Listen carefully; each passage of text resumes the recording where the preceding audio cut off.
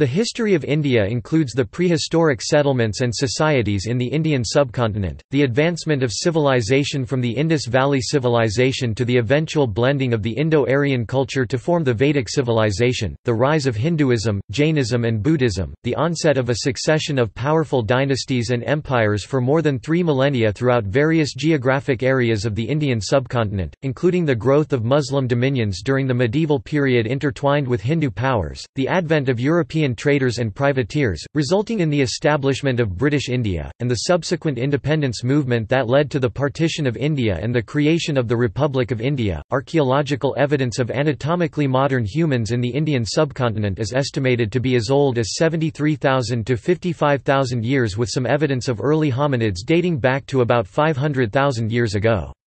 Considered a cradle of civilization, the Indus Valley Civilization, which spread and flourished in the northwestern part of the Indian subcontinent from 3300 to 1300 BCE, was the first major civilization in South Asia. A sophisticated and technologically advanced urban culture developed in the mature Harappan period, from 2600 to 1900 BCE. This civilization collapsed at the start of the second millennium BCE and was later followed by the Iron Age Vedic civilization. The era saw the composition of the Vedas, the seminal texts of Hinduism, coalesce into Janapadas, monarchical, state-level polities, and social stratification based on caste. The later Vedic civilization extended over the Indo-Gangetic Plain and much of the Indian subcontinent, as well as witnessed the rise of major polities known as the Mahajanapadas. In one of these kingdoms, Magadha, Gautama Buddha and Mahavira propagated their Shramanic philosophies during the 5th and 6th centuries BCE. Most of the Indian subcontinent was conquered by the Maurya Empire during the 4th and 3rd centuries BCE. From the 3rd century BCE onwards, Prakrit and Pali literature in the north and the Tamil Sangam literature in southern India started to flourish. Wootz steel originated in South India in the 3rd century BCE and was exported to foreign countries.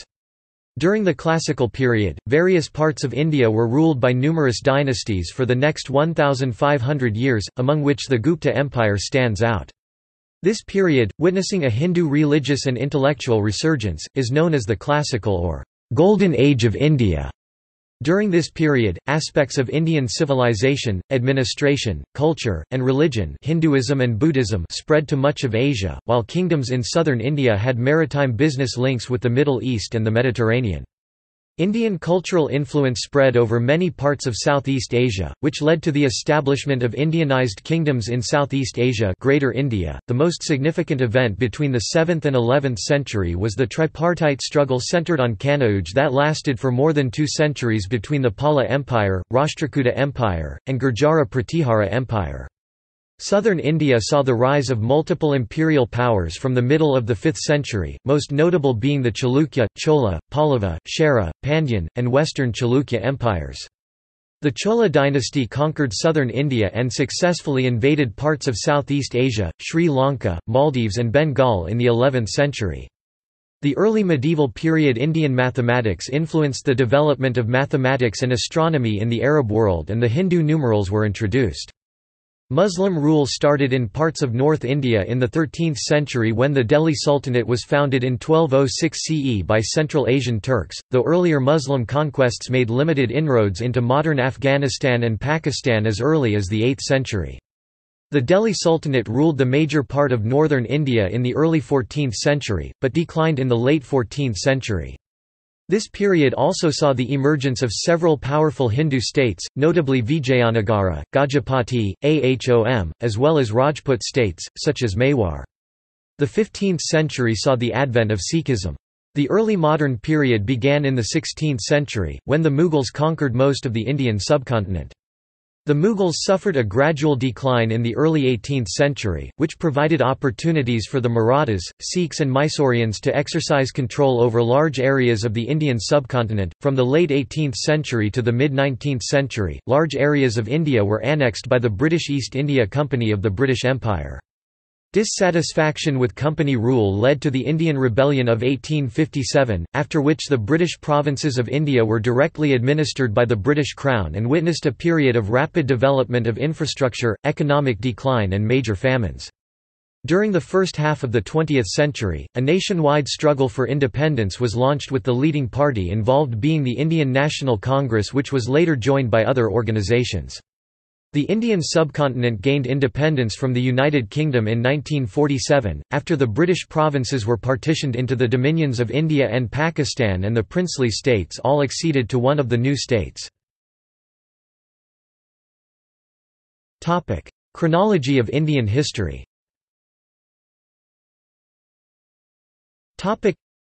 James Mill (1773–1836), in his The History of British India (1817), distinguished three phases in the history of India, namely Hindu, Muslim, and British civilizations. This periodization has been influential, but has also been criticised for the misconceptions it gave rise to. Another influential periodization is the division into ancient, classical, medieval, and modern periods.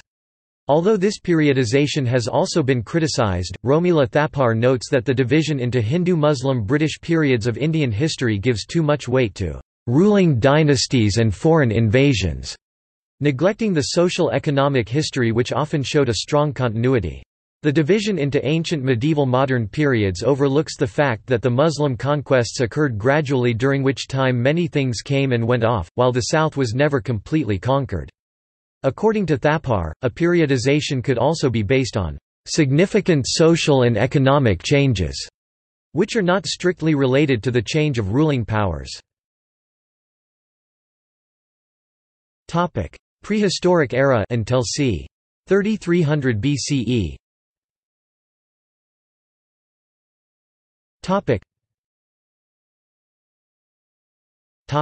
Stone Age. Archaeological evidence of anatomically modern humans in the Indian subcontinent is claimed to be as old as 78,000 to 74,000 years. Earlier hominids include Homo erectus from about 500,000 years ago. Isolated remains of Homo erectus in Hathnora in the Narmada Valley in central India indicate that India might have been inhabited since at least the Middle Pleistocene era, somewhere between 500,000 and 200,000 years ago. Tools crafted by proto-humans that have been dated back 2 million years have been discovered in the northwestern part of the Indian subcontinent.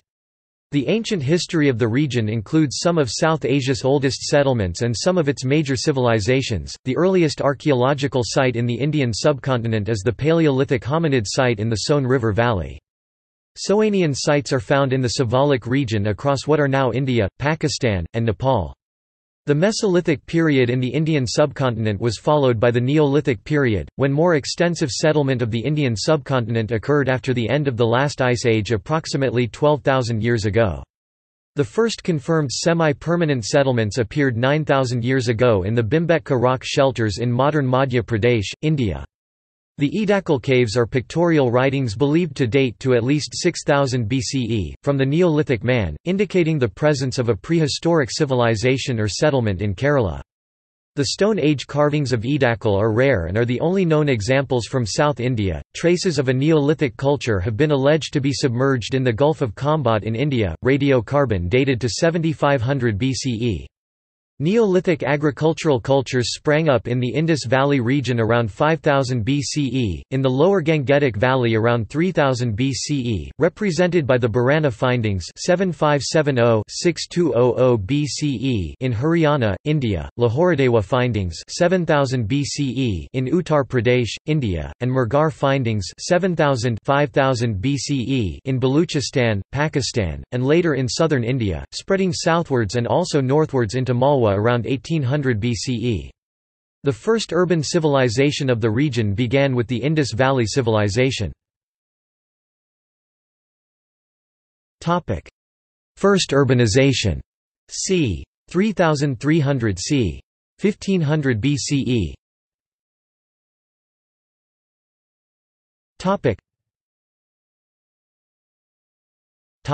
Indus Valley Civilization.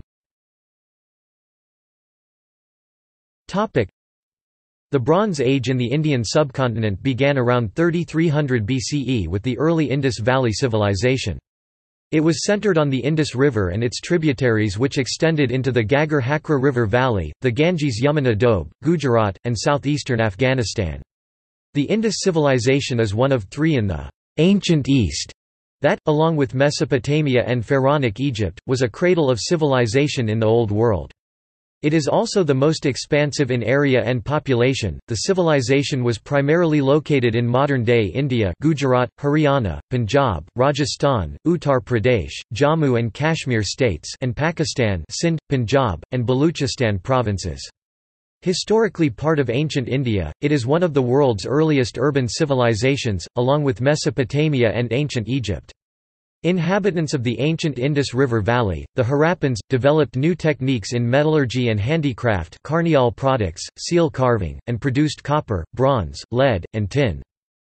The mature Indus civilization flourished from about 2600 to 1900 BCE, marking the beginning of urban civilization on the Indian subcontinent. The civilization included urban centers such as Dholavira, Kalibangan, Ropar, Rakhigarhi, and Lothal in modern-day India, as well as Harappa, Ganarawala, and Mohenjo-Daro in modern-day Pakistan.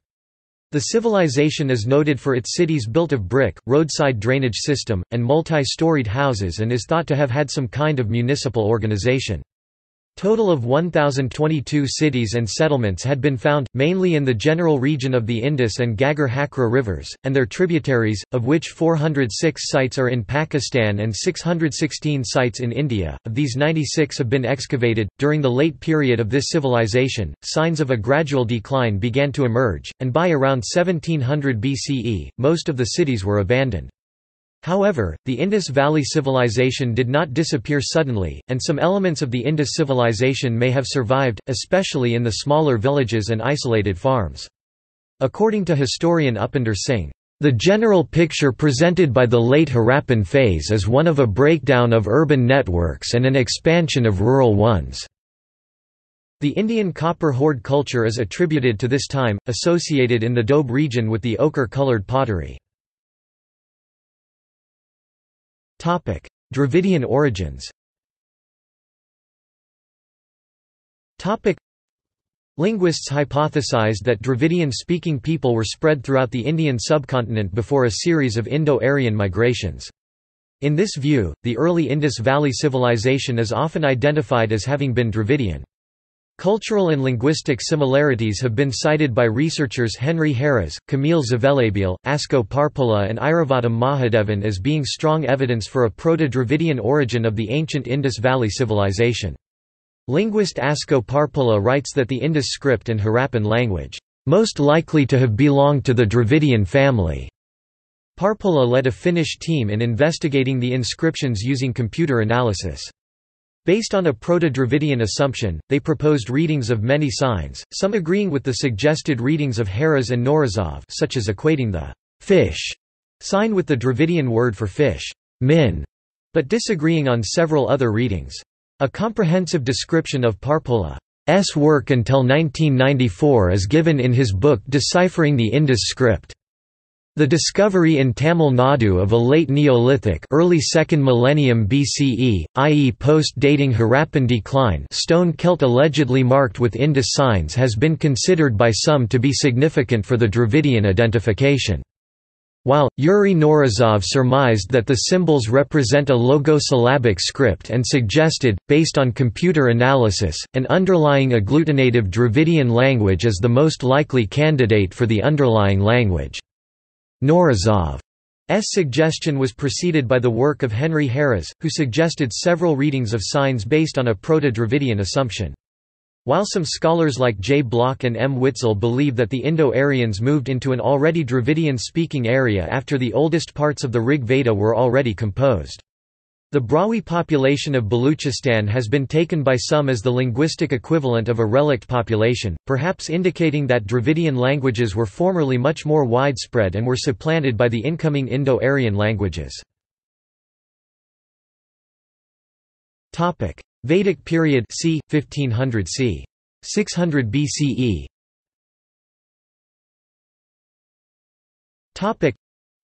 The Vedic period is named after the Indo-Aryan culture of northwest India, although other parts of India had a distinct cultural identity during this period.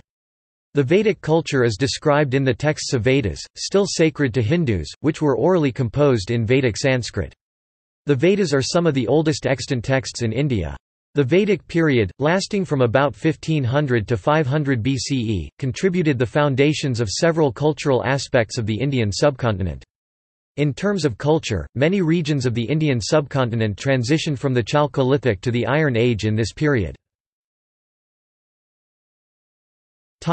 Vedic society. Historians have analyzed the Vedas to posit a Vedic culture in the Punjab region and the upper Gangetic Plain. Most historians also consider this period to have encompassed several waves of Indo-Aryan migration into the Indian subcontinent from the northwest. The peepal tree and cow were sanctified by the time of the Atharva Veda. Many of the concepts of Indian philosophy espoused later, like Dharma, trace their roots to Vedic antecedents. Early Vedic society is described in the Rigveda, the oldest Vedic text, believed to have been compiled during 2nd millennium BCE, in the northwestern region of the Indian subcontinent. At this time, Aryan society consisted of largely tribal and pastoral groups, distinct from the Harappan urbanization which had been abandoned. The early Indo-Aryan presence probably corresponds, in part, to the ochre-colored pottery culture in archaeological contexts. At the end of the Rigvedic period, the Aryan society began to expand from the northwestern region of the Indian subcontinent, into the western Ganges plain. It became increasingly agricultural and was socially organized around the hierarchy of the four varnas, or social classes. This social structure was characterized both by syncretizing with the native cultures of northern India, but also eventually by the excluding of some indigenous peoples by labeling their occupations impure. During this period, many of the previous small tribal units and chiefdoms began to coalesce into Janapadas, monarchical, state-level polities. In the 14th century BCE, the Battle of the Ten Kings, between the Puru Vedic Aryan tribal kingdoms of the Bharatas, allied with other tribes of the northwest India, guided by the royal sage Vishvamitra, and the Trtsu Bharata Puru king Sudas, who defeats other Vedic tribes, leading to the emergence of the Kuru kingdom, first state-level society during the Vedic period. Sanskritization. Since Vedic times, people from many strata of society throughout the Indian subcontinent tended to adapt their religious and social life to Brahmanic norms, a process sometimes called Sanskritization. It is reflected in the tendency to identify local deities with the gods of the Sanskrit texts. Janapadas. The Iron Age in the Indian subcontinent from about 1200 BCE to the 6th century BCE is defined by the rise of Janapadas, which are realms, republics and kingdoms. Notably the Iron Age kingdoms of Kuru, Panchala, Kosala, Videha. The Kuru kingdom was the first state-level society of the Vedic period, corresponding to the beginning of the Iron Age in northwestern India, around 1200 to 800 BCE, as well as with the composition of the Atharvaveda, the first Indian text to mention iron, as Sayama Ayas, literally, black metal. The Kuru state organized the Vedic hymns into collections, and developed the orthodox Srauta ritual to uphold the social order. Two key figures of the Kuru state were King Parikshit and his successor Janamejaya, transforming this realm into the dominant political and cultural power of northern Iron Age India. When the Kuru kingdom declined, the center of Vedic culture shifted to their eastern neighbors, the Panchala kingdom. The archaeological painted grey ware culture, which flourished in the Haryana and western Uttar Pradesh regions of northern India from about 1100 to 600 BCE, is believed to correspond to the Kuru and Panchala kingdoms. During the late Vedic period, the kingdom of Videha emerged as a new center of Vedic culture, situated even farther to the east in what is today Nepal and Bihar state in India, reaching its prominence under the king Janaka, whose court provided patronage for Brahmin sages and philosophers such as Yajnavalkya, Aruni, and Gargi Vachanavi. The later part of this period corresponds with a consolidation of increasingly large states and kingdoms, called Mahajanapadas, all across northern India. Sanskrit epics.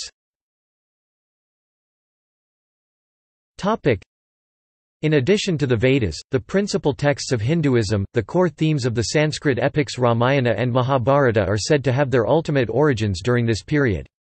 The Mahabharata remains, today, the longest single poem in the world.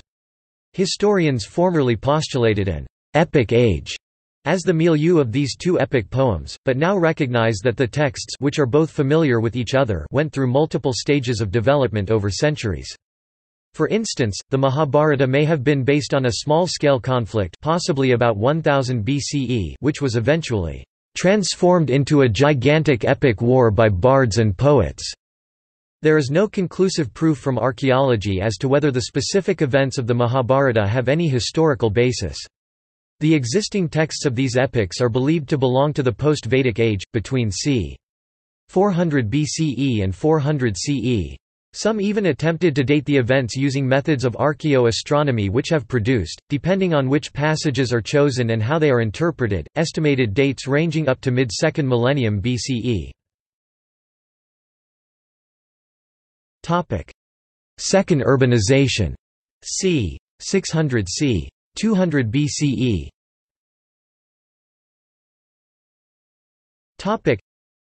During the time between 800 and 200 BCE the Sramana movement formed, from which originated Jainism and Buddhism. In the same period, the first Upanishads were written. After 500 BCE, the so-called second urbanization started, with new urban settlements arising at the Ganges Plain, especially the central Ganges Plain. The foundations for the second urbanization were laid prior to 600 BCE, in the painted grey ware culture of the Ghaggar Hakra and Upper Ganges Plain, although most PGW sites were small farming villages. Several dozen PGW sites eventually emerged as relatively large settlements that can be characterized as towns, the largest of which were fortified by ditches or moats and embankments made of piled earth with wooden palisades, albeit smaller and simpler than the elaborately fortified large cities which grew after 600 BCE in the northern black polished ware culture. The central Ganges Plain, where Magadha gained prominence, forming the base of the Mauryan Empire, was a distinct cultural area, with new states arising after 500 BCE during the so-called second urbanization. It was influenced by the Vedic culture, but differed markedly from the Kuru Panchala region. It was the area of the earliest known cultivation of rice in South Asia and by 1800 BCE was the location of an advanced Neolithic population associated with the sites of Churand and Chechur. In this region, the Shramanic movements flourished, and Jainism and Buddhism originated. Upanishads and Sramana movements.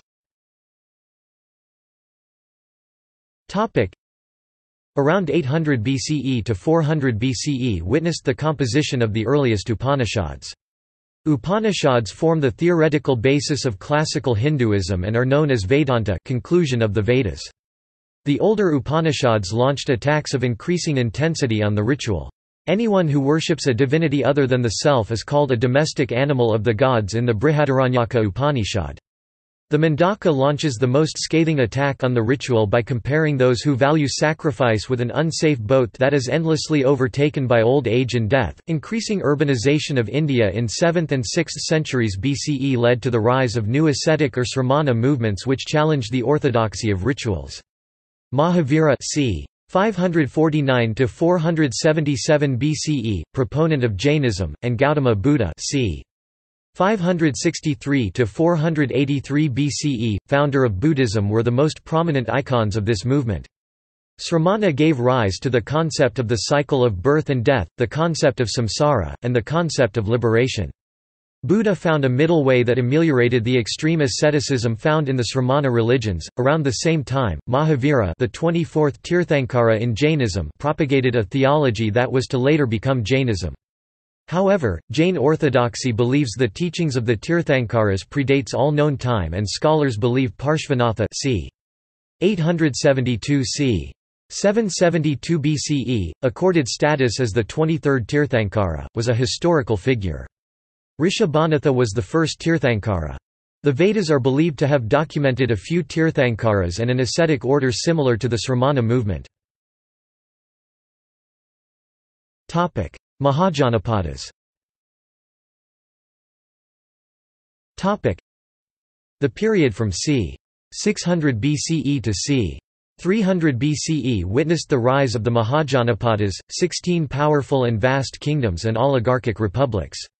These Mahajanapadas evolved and flourished in a belt stretching from Gandhara in the northwest to Bengal in the eastern part of the Indian subcontinent and included parts of the Trans-Vindhyan region. Ancient Buddhist texts, like the Anguttara Nikaya, make frequent reference to these 16 great kingdoms and republics: Anga, Asaka, Avanti, Chedi, Gandhara, Kashi, Kamboja, Kosala, Kuru, Magadha, Malla, Matsya or Machcha, Panchala, Surasena, Vriji, and Vatsa. This period saw the second major rise of urbanism in India after the Indus Valley Civilization. Early republics, or Gana Sangha, such as Shakyas, Kolias, Mallas, and Lichavis had republican governments. Gana Sanghas, such as Mallas, centered in the city of Kusinagara, and the Vajian Confederacy Vaji, centered in the city of Vaishali, existed as early as the 6th century BCE and persisted in some areas until the 4th century CE. The most famous clan amongst the ruling confederate clans of the Vaji Mahajanapada were the Lichavis. This period corresponds in an archaeological context to the northern black polished ware culture. Especially focused in the central Ganges plain but also spreading across vast areas of the northern and central Indian subcontinent, this culture is characterized by the emergence of large cities with massive fortifications, significant population growth, increased social stratification, wide-ranging trade networks, construction of public architecture and water channels, specialized craft industries e.g., ivory and carnelian carving, a system of weights, punch-marked coins, and the introduction of writing in the form of Brahmi and Kharosthi scripts. The language of the gentry at that time was Sanskrit, while the languages of the general population of northern India are referred to as Prakrits. Many of the 16 kingdoms had coalesced into 4 major ones by 500–400 BCE, by the time of Gautama Buddha. These 4 were Vatsa, Avanti, Kosala, and Magadha. The life of Gautama Buddha was mainly associated with these 4 kingdoms. Magadha dynasties. Magadha formed one of the 16 Maha Janapadas Sanskrit, great realms, or kingdoms in ancient India. The core of the kingdom was the area of Bihar south of the Ganges. Its first capital was Rajagriha, modern Rajgarh, then Pataliputra, modern Patna. Magadha expanded to include most of Bihar and Bengal with the conquest of Lichavi and Anga respectively, followed by much of eastern Uttar Pradesh and Orissa. The ancient kingdom of Magadha is heavily mentioned in Jain and Buddhist texts. It is also mentioned in the Ramayana, Mahabharata and Puranas. The earliest reference to the Magadha people occurs in the Atharva Veda, where they are found listed along with the Angas, Gandharas, and Mujavits. Magadha played an important role in the development of Jainism and Buddhism, and 2 of India's greatest empires, the Maurya Empire and Gupta Empire, originated from Magadha. These empires saw advancements in ancient India's science, mathematics, astronomy, religion, and philosophy and were considered the Indian Golden Age. The Magadha kingdom included republican communities such as the community of Rajakumara. Villages had their own assemblies under their local chiefs called gramakas.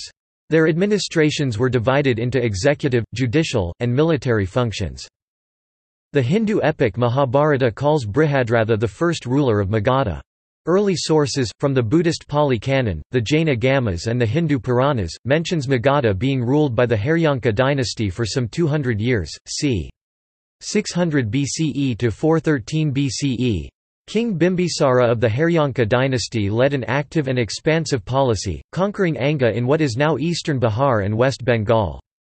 King Bimbisara was overthrown and killed by his son, Prince Ajatashatru, who continued the expansionist policy of Magadha. During this period, Gautama Buddha, the founder of Buddhism, lived much of his life in Magadha kingdom. He attained enlightenment in Bodh Gaya, gave his first sermon in Sarnath, and the first Buddhist council was held in Raiguriya. The Haryanka dynasty was overthrown by the Shishunaga dynasty. The last Shishunaga ruler, Kalasoka, was assassinated by Mahapama Nanda in 345 BCE, the first of the so-called 9 Nandas, Mahapama and his 8 sons. The Nanda Empire extended across much of northern India. Persians and Greeks in northwest South Asia.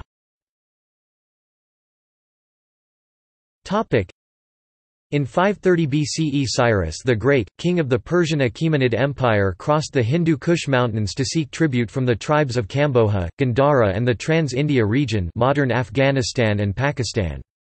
By 520 BCE, during the reign of Darius I of Persia, much of the northwestern Indian subcontinent, present-day eastern Afghanistan and Pakistan, came under the rule of the Persian Achaemenid Empire, as part of the far easternmost territories. The area remained under Persian control for 2 centuries. During this time, India supplied mercenaries to the Persian army for the Second Persian invasion of Greece 480 to 479 BCE. Under Persian rule, the famous University of Ancient Taxila became a center where both Vedic and Achaemenid learning were mingled. Persian ascendancy in northwestern South Asia ended with Alexander the Great. S conquest of Persia in 327 BCE. By 326 BCE, Alexander the Great had conquered Asia Minor and the Achaemenid Empire and had reached the northwest frontiers of the Indian subcontinent. There he defeated King Porus in the Battle of the Hydaspes near modern-day Jhelum, Pakistan, and conquered much of the Punjab. Alexander's march east put him in confrontation with the Nanda Empire of Magadha and the Gangaridai of Bengal. His army, exhausted and frightened by the prospect of facing larger Indian armies at the Ganges River, mutinied at the Hyphasis, modern Beas River, and refused to march further east. Alexander, after the meeting with his officer, Coenus, and after learning about the might of the Nanda Empire, was convinced that it was better to return. The Persian and Greek invasions had repercussions in the northwestern regions of the Indian subcontinent. The region of Gandhara, or present-day eastern Afghanistan and northwest Pakistan, became a melting pot of Indian, Persian, Central Asian, and Greek cultures and gave rise to a hybrid culture, Greco-Buddhism, which lasted until the 5th century CE and influenced the artistic development of Mahayana Buddhism. Maurya Empire. The Maurya Empire 322 to 185 BCE was the first empire to unify India into one state, and was the largest on the Indian subcontinent. At its greatest extent, the Mauryan Empire stretched to the north up to the natural boundaries of the Himalayas and to the east into what is now Assam. To the west, it reached beyond modern Pakistan, to the Hindu Kush mountains in what is now Afghanistan. The empire was established by Chandragupta Maurya assisted by Chanakya in Magadha in modern Bihar when he overthrew the Nanda dynasty. Chandragupta's son Bindusara succeeded to the throne around 297 BCE. By the time he died in c. 272 BCE, a large part of the Indian subcontinent was under Mauryan suzerainty. However, the region of Kalinga around modern-day Odisha remained outside Mauryan control, perhaps interfering with their trade with the south. Bindusara was succeeded by Ashoka, whose reign lasted for around 37 years until his death in about 232 BCE. His campaign against the Kalingans in about 260 BCE, though successful, led to immense loss of life and misery. This filled Ashoka with remorse and led him to shun violence, and subsequently to embrace Buddhism. The empire began to decline after his death, and the last Mauryan ruler, Brihadratha, was assassinated by Pushyamitra Shunga to establish the Shunga Empire. The Arthashastra and the Edicts of Ashoka are the primary written records of the Mauryan times. Archaeologically, this period falls into the era of Northern Black Polished Ware (NBPW). The Mauryan Empire was based on a modern and efficient economy and society. However, the sale of merchandise was closely regulated by the government. Although there was no banking in the Mauryan society, usury was customary. A significant amount of written records on slavery are found, suggesting a prevalence thereof. During this period, a high-quality steel called Wootz steel was developed in South India and was later exported to China and Arabia. Sangam period. During the Sangam period, Tamil literature flourished from the 3rd century BCE to the 4th century CE. During this period, 3 Tamil dynasties, collectively known as the 3 crowned kings of Tamilakam, Chera dynasty, Chola dynasty and the Pandyan dynasty ruled parts of southern India. The Sangam literature deals with the history, politics, wars, and culture of the Tamil people of this period. The scholars of the Sangam period rose from among the common people who sought the patronage of the Tamil kings, but who mainly wrote about the common people and their concerns. Unlike Sanskrit writers who were mostly Brahmins, Sangam writers came from diverse classes and social backgrounds and were mostly non-Brahmins. They belonged to different faiths and professions like farmers, artisans, merchants, monks, priests, and even princes, and quite a few of them were even women. Around c. 300 BCE, c. 200 CE, Pathapattu, an anthology of 10 mid-length books collection, which is considered part of Sangam literature, were composed. The composition of 8 anthologies of poetic works Eduthogai, as well as the composition of 18 minor poetic works Patinankilkanaku, while Tolkappiyam, the earliest grammarian work in the Tamil language, was developed. Also, during Sangam period, around 1st century CE, 2 of the 5 great epics of Tamil literature were composed. Ilango Adigal composed Silappatikaram, which is a non-religious work, that revolves around Kannagi, who having lost her husband to a miscarriage of justice at the court of the Pandyan dynasty, wreaks her revenge on his kingdom, and Manamakalai, composed by Sithalai Satanar, is a sequel to Silappatikaram, and tells the story of the daughter of Kovalan and Madhavi, who became a Buddhist bhikkhuni. Classical to early medieval periods c. 200 BCE, c. 1200 CE.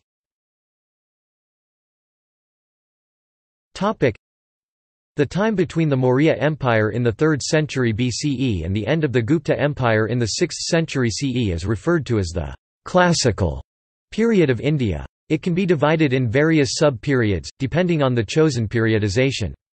Classical period begins after the decline of the Maurya Empire, and the corresponding rise of the Shunga dynasty and Satavahana dynasty. The Gupta Empire 4th–6th century is regarded as the «golden age» of Hinduism, although a host of kingdoms ruled over India in these centuries. Also, the Sangam literature flourished from the 3rd century BCE to the 3rd century CE in southern India.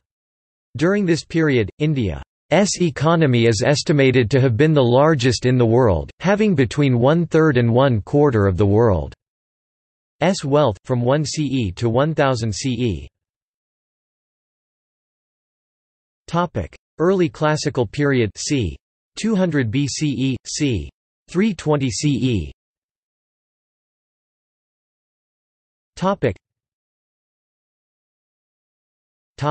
Shunga Empire. The Shungas originated from Magadha, and controlled areas of the central and eastern Indian subcontinent from around 187 to 78 BCE. The dynasty was established by Pushyamitra Shunga, who overthrew the last Maurya emperor. Its capital was Pataliputra, but later emperors, such as Bhagabhadra, also held court at Vidisha, modern Besnagar in eastern Malwa. Pushyamitra Shunga ruled for 36 years and was succeeded by his son Agnamitra. There were 10 Shunga rulers. However, after the death of Agnamitra, the empire rapidly disintegrated. Inscriptions and coins indicate that much of northern and central India consisted of small kingdoms and city-states that were independent of any Shunga hegemony. The empire is noted for its numerous wars with both foreign and indigenous powers. They fought battles with the Mahameghavahana dynasty of Kalinga, Satavahana dynasty of Deccan, the Indo-Greeks, and possibly the Panchalas and Mitras of Mathura. Art, education, philosophy, and other forms of learning flowered during this period, including small terracotta images, larger stone sculptures, and architectural monuments such as the stupa at Bharhut, and the renowned Great Stupa at Sanchi.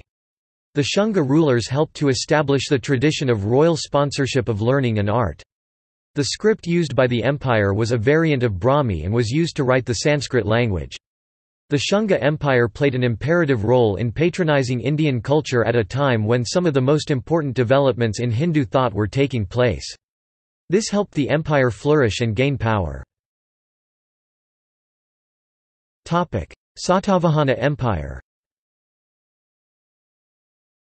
The Satavahanas were based from Amaravati in Andhra Pradesh as well as Jannar Pune and Prathistan in Maharashtra. The territory of the empire covered large parts of India from the 1st century BCE onward. The Satavahanas started out as feudatories to the Mauryan dynasty, but declared independence with its decline. The Satavahanas are known for their patronage of Hinduism and Buddhism, which resulted in Buddhist monuments from Ellora, a UNESCO World Heritage Site, to Amaravati. They were one of the first Indian states to issue coins struck with their rulers embossed. They formed a cultural bridge and played a vital role in trade as well as the transfer of ideas and culture to and from the Indo-Gangetic Plain to the southern tip of India. They had to compete with the Shunga Empire and then the Kanva dynasty of Magadha to establish their rule. Later, they played a crucial role to protect large part of India against foreign invaders like the Sakas, Yavanas and Pallavas. In particular, their struggles with the western Kshatrapas went on for a long time. The notable rulers of the Satavahana dynasty Gautamiputra Satakarni and Sri Yajna Satakarni were able to defeat the foreign invaders like the western Kshatrapas and to stop their expansion. In the 3rd century CE the empire was split into smaller states. Northwestern kingdoms and hybrid cultures. The northwestern kingdoms and hybrid cultures of the Indian subcontinent included the Indo-Greeks, the Indo-Scythians, the Indo-Parthians, and the Indo-Sassanids. The Indo-Greeks were a hybrid culture straddled across multiple Indo-Greek kingdoms. Lasting for almost 2 centuries, the kingdoms were ruled by a succession of more than 30 Indo-Greek kings, who were often in conflict with each other. The Indo-Greeks reached their height under Menander I, reigned 155–130 BCE, who drove the Greco-Bactrians out of Gandhara and beyond the Hindu Kush, becoming a king shortly after his victory. His territories covered Panjshir and Kapisa in modern Afghanistan and extended to the Punjab region in the Indian subcontinent, with many tributaries to the south and east. Menander I embraced the Buddhist faith, as described in the classical Buddhist text Milinda Panna. After his conversion, he became noted for being a leading patron of Buddhism. The Indo-Scythians were descended from the Sakas Scythians, who migrated from southern Siberia to Pakistan and Arachosia to India from the middle of the 2nd century BCE to the 1st century BCE. They displaced the Indo-Greeks and ruled a kingdom that stretched from Gandhara to Mathura. The power of the Saka rulers started to decline in the 2nd century CE after the Scythian western satraps were defeated by the South Indian Emperor Gautamiputra Satakarni of the Satavahana dynasty. Later the Saka kingdom was completely destroyed by Chandragupta II of the Gupta Empire from eastern India in the 4th century. The Indo-Parthians were ruled by the Gandhafarid dynasty, named after its eponymous first ruler Gandhafares. They ruled parts of present-day Afghanistan, Pakistan, and northwestern India, during or slightly before the 1st century CE. For most of their history, the leading Gandhafarid kings held Taxila in the present Punjab province of Pakistan as their residence and ruled from there, but during their last few years of existence the capital shifted between Kabul and Peshawar. These kings have traditionally been referred to as Indo-Parthians, as their coinage was often inspired by the Arsacid dynasty, but they probably belonged to a wider groups of Iranic tribes who lived east of Parthia proper, and there is no evidence that all the kings who assumed the title Gandhafares, which means, "holder of glory," were even related. The Indo-Parthians are noted for the construction of the Buddhist monastery Takht-i-Bahi.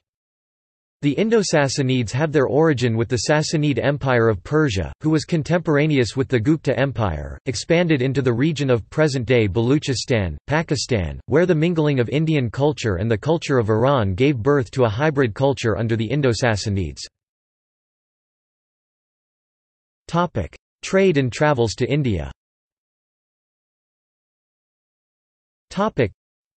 The spice trade in Kerala attracted traders from all over the Old World to India.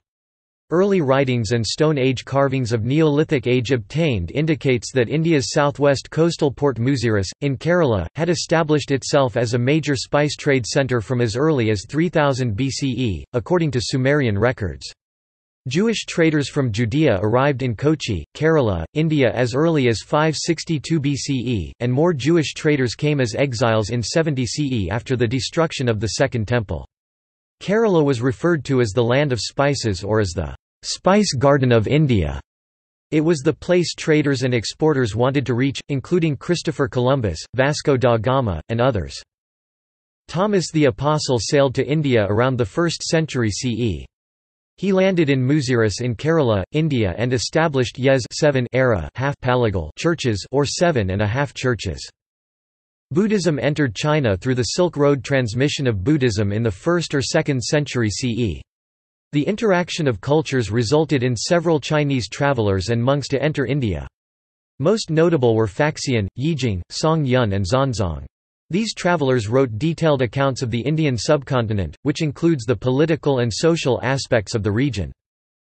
Hindu and Buddhist religious establishments of Southeast Asia came to be associated with the economic activity and commerce as patrons entrust large funds which would later be used to benefit the local economy by estate management, craftsmanship, promotion of trading activities. Buddhism in particular, traveled alongside the maritime trade, promoting coinage, art, and literacy.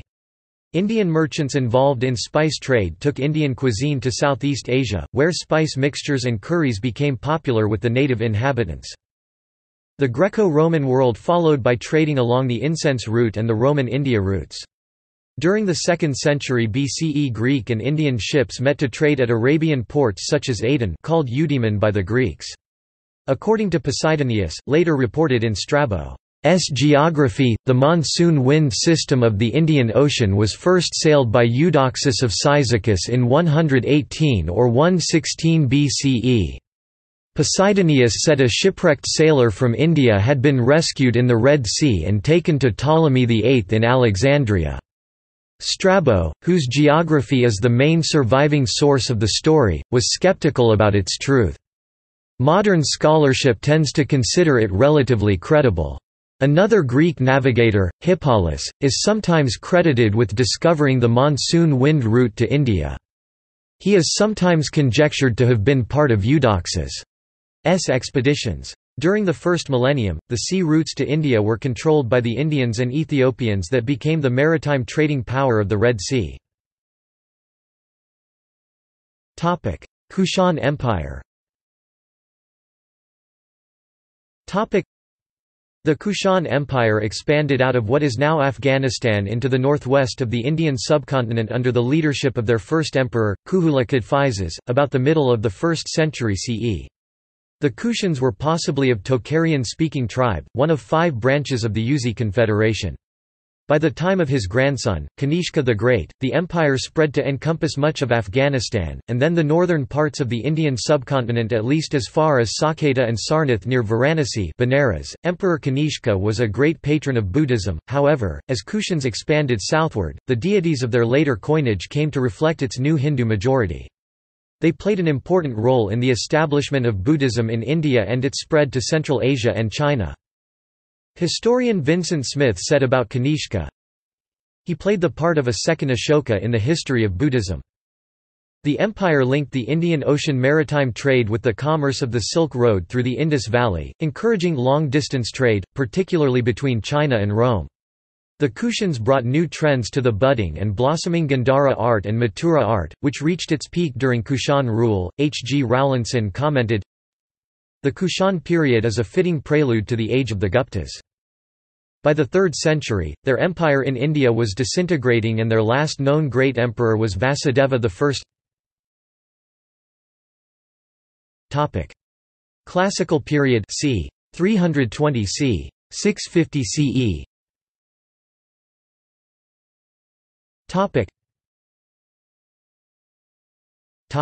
Gupta Empire, Golden Age. Classical India refers to the period when much of the Indian subcontinent was united under the Gupta Empire c. 320–550 CE. This period has been called the Golden Age of India, and was marked by extensive achievements in science, technology, engineering, art, dialectic, literature, logic, mathematics, astronomy, religion, and philosophy that crystallized the elements of what is generally known as Hindu culture. The Hindu-Arabic numeral system, a positional numeral system, originated in India and was later transmitted to the West through the Arabs. Early Hindu numerals had only 9 symbols, until 600 to 800 CE, when a symbol for 0 was developed for the numeral system. The peace and prosperity created under leadership of Guptas enabled the pursuit of scientific and artistic endeavors in India. The high points of this cultural creativity are magnificent architecture, sculpture, and painting. The Gupta period produced scholars such as Kalidasa, Aryabhata, Varahamihira, Vishnu Sharma, and Vatsyayana who made great advancements in many academic fields. The Gupta period marked a watershed of Indian culture. The Guptas performed Vedic sacrifices to legitimize their rule, but they also patronized Buddhism, which continued to provide an alternative to Brahmanical orthodoxy. The military exploits of the first three rulers, Chandragupta I, Samudragupta, and Chandragupta II, brought much of India under their leadership. Science and political administration reached new heights during the Gupta era. Strong trade ties also made the region an important cultural centre and established it as a base that would influence nearby kingdoms and regions in Burma, Sri Lanka, maritime Southeast Asia, and Indochina. The latter Guptas successfully resisted the northwestern kingdoms until the arrival of the Alchon Huns, who established themselves in Afghanistan by the first half of the 5th century, with their capital at Bamiyan. However, much of the Deccan and southern India were largely unaffected by these events in the north. Vakataka Empire. The Vakataka Empire originated from the Deccan in the mid-3rd century CE. Their state is believed to have extended from the southern edges of Malwa and Gujarat in the north to the Tungabhadra River in the south, as well as from the Arabian Sea in the western to the edges of Chhattisgarh in the east. They were the most important successors of the Satavahanas in the Deccan, contemporaneous with the Guptas in northern India and succeeded by the Vishnukundina dynasty. The Vakatakas are noted for having been patrons of the arts, architecture and literature. They led public works and their monuments are a visible legacy. The rock-cut Buddhist viharas and chaityas of Ajanta Caves, a UNESCO World Heritage Site, were built under the patronage of Vakataka Emperor, Harishina. Kamarupa Kingdom. Samudragupta's 4th-century Allahabad pillar inscription mentions Kamarupa, Western Assam, and Devaka, Central Assam, as frontier kingdoms of the Gupta Empire. Devaka was later absorbed by Kamarupa, which grew into a large kingdom that spanned from Karatoya River to near present Sadia and covered the entire Brahmaputra Valley, North Bengal, parts of Bangladesh and, at times Purnea and parts of West Bengal, ruled by three dynasties: Varmanas c. 350–650 CE, Malechcha dynasty c. 655–900 CE, and Kamarupa Palas c. 900–1100 CE, from their capitals in present-day Guwahati, Pragjayotishpura, Tezpur, Harapaswara, and North Guwahati, Durjaya, respectively. All three dynasties claimed their descent from Narakasura, an immigrant from Aryavarta. In the reign of the Varman king, Bhaskar Varman c. 600–650 CE, the Chinese traveller Xuanzang visited the region and recorded his travels. Later, after weakening and disintegration after the Kamarupa Palas, the Kamarupa tradition was somewhat extended till c. 1255 CE by the Lunar I c. 1120–1185 CE and Lunar II c. 1155–1255 CE dynasties. The Kamarupa kingdom came to an end in the middle of the 13th century when the Khen dynasty under Sandhya of Kamarupanagara, North Guwahati, moved his capital to Kamatapur, North Bengal, after the invasion of Muslim Turks, and established the Kamata kingdom. Pallava Empire. The Pallavas, during the 4th to 9th centuries were, alongside the Guptas of the north, great patronizers of Sanskrit development in the south of the Indian subcontinent. The Pallava reign saw the first Sanskrit inscriptions in a script called Grantha. Early Pallavas had different connections to Southeast Asian countries. The Pallavas used Dravidian architecture to build some very important Hindu temples and academies in Mamallapuram, Kanchipuram and other places. Their rule saw the rise of great poets. The practice of dedicating temples to different deities came into vogue, followed by fine artistic temple architecture and sculpture style of Vastu Shastra. Pallavas reached the height of power during the reign of Mahendravarman I (571–630 CE) and Narasimhavarman I (630–668 CE) and dominated the Telugu and northern parts of the Tamil region for about 600 years until the end of the 9th century.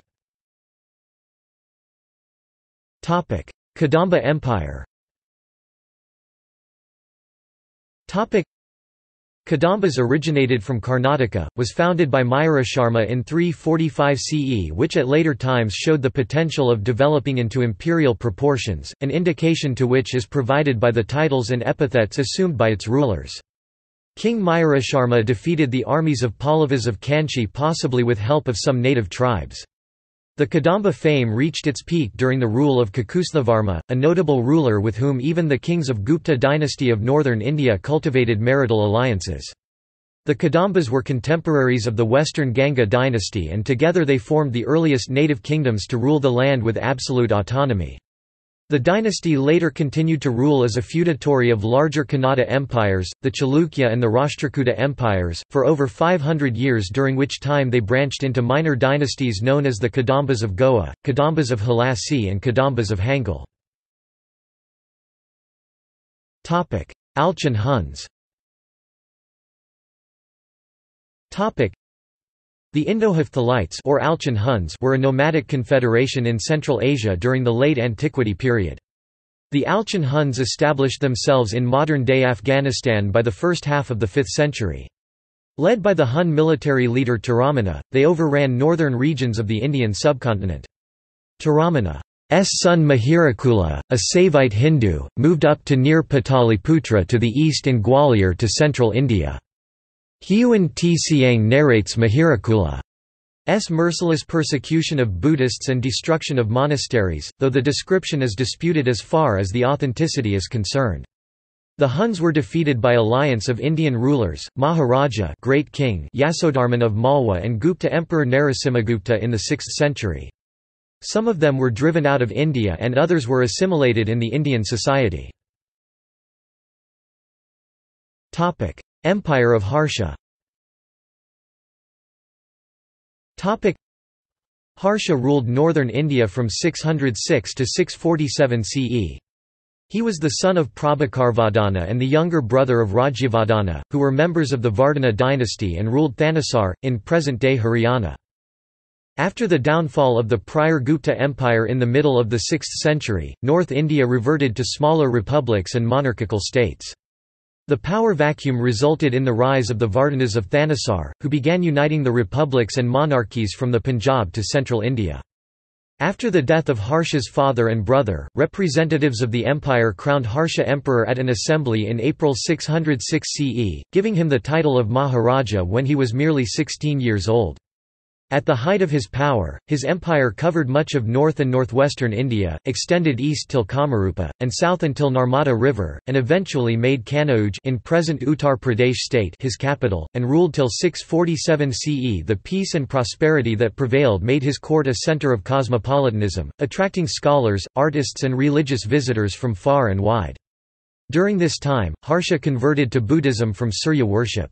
The Chinese traveller Xuanzang visited the court of Harsha and wrote a very favourable account of him, praising his justice and generosity. His biography Harshacharita, Deeds of Harsha, written by Sanskrit poet Banabhata, describes his association with Thanesar, besides mentioning the defence wall, a moat and the palace with a two-storied Dhavalagriha white mansion. Early medieval period c. 650–1200 CE.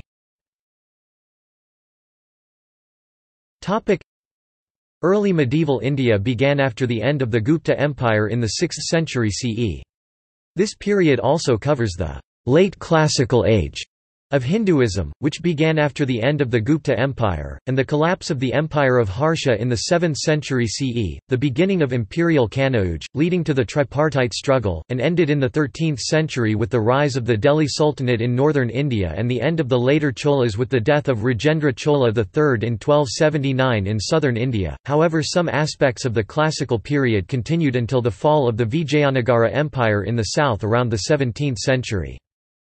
From the 5th century to the 13th, Srauta sacrifices declined, and initiatory traditions of Buddhism, Jainism or more commonly Shaivism, Vaishnavism and Shaktism expanded in royal courts. This period produced some of India's finest art, considered the epitome of classical development, and the development of the main spiritual and philosophical systems which continued to be in Hinduism, Buddhism and Jainism. Northwestern Indian Buddhism weakened in the 6th century after the Alchon Huns invasion, who followed their own religions at the beginning such as Tengri, but later Indian religions. Muhammad bin Qasim's invasion of Sindh, modern Pakistan in 711 CE witnessed further decline of Buddhism. The Chak Nama records many instances of conversion of stupas to mosques such as at Narun. In the 7th century CE, Kumarila Bhatta formulated his school of Mimamsa philosophy and defended the position on Vedic rituals against Buddhist attacks.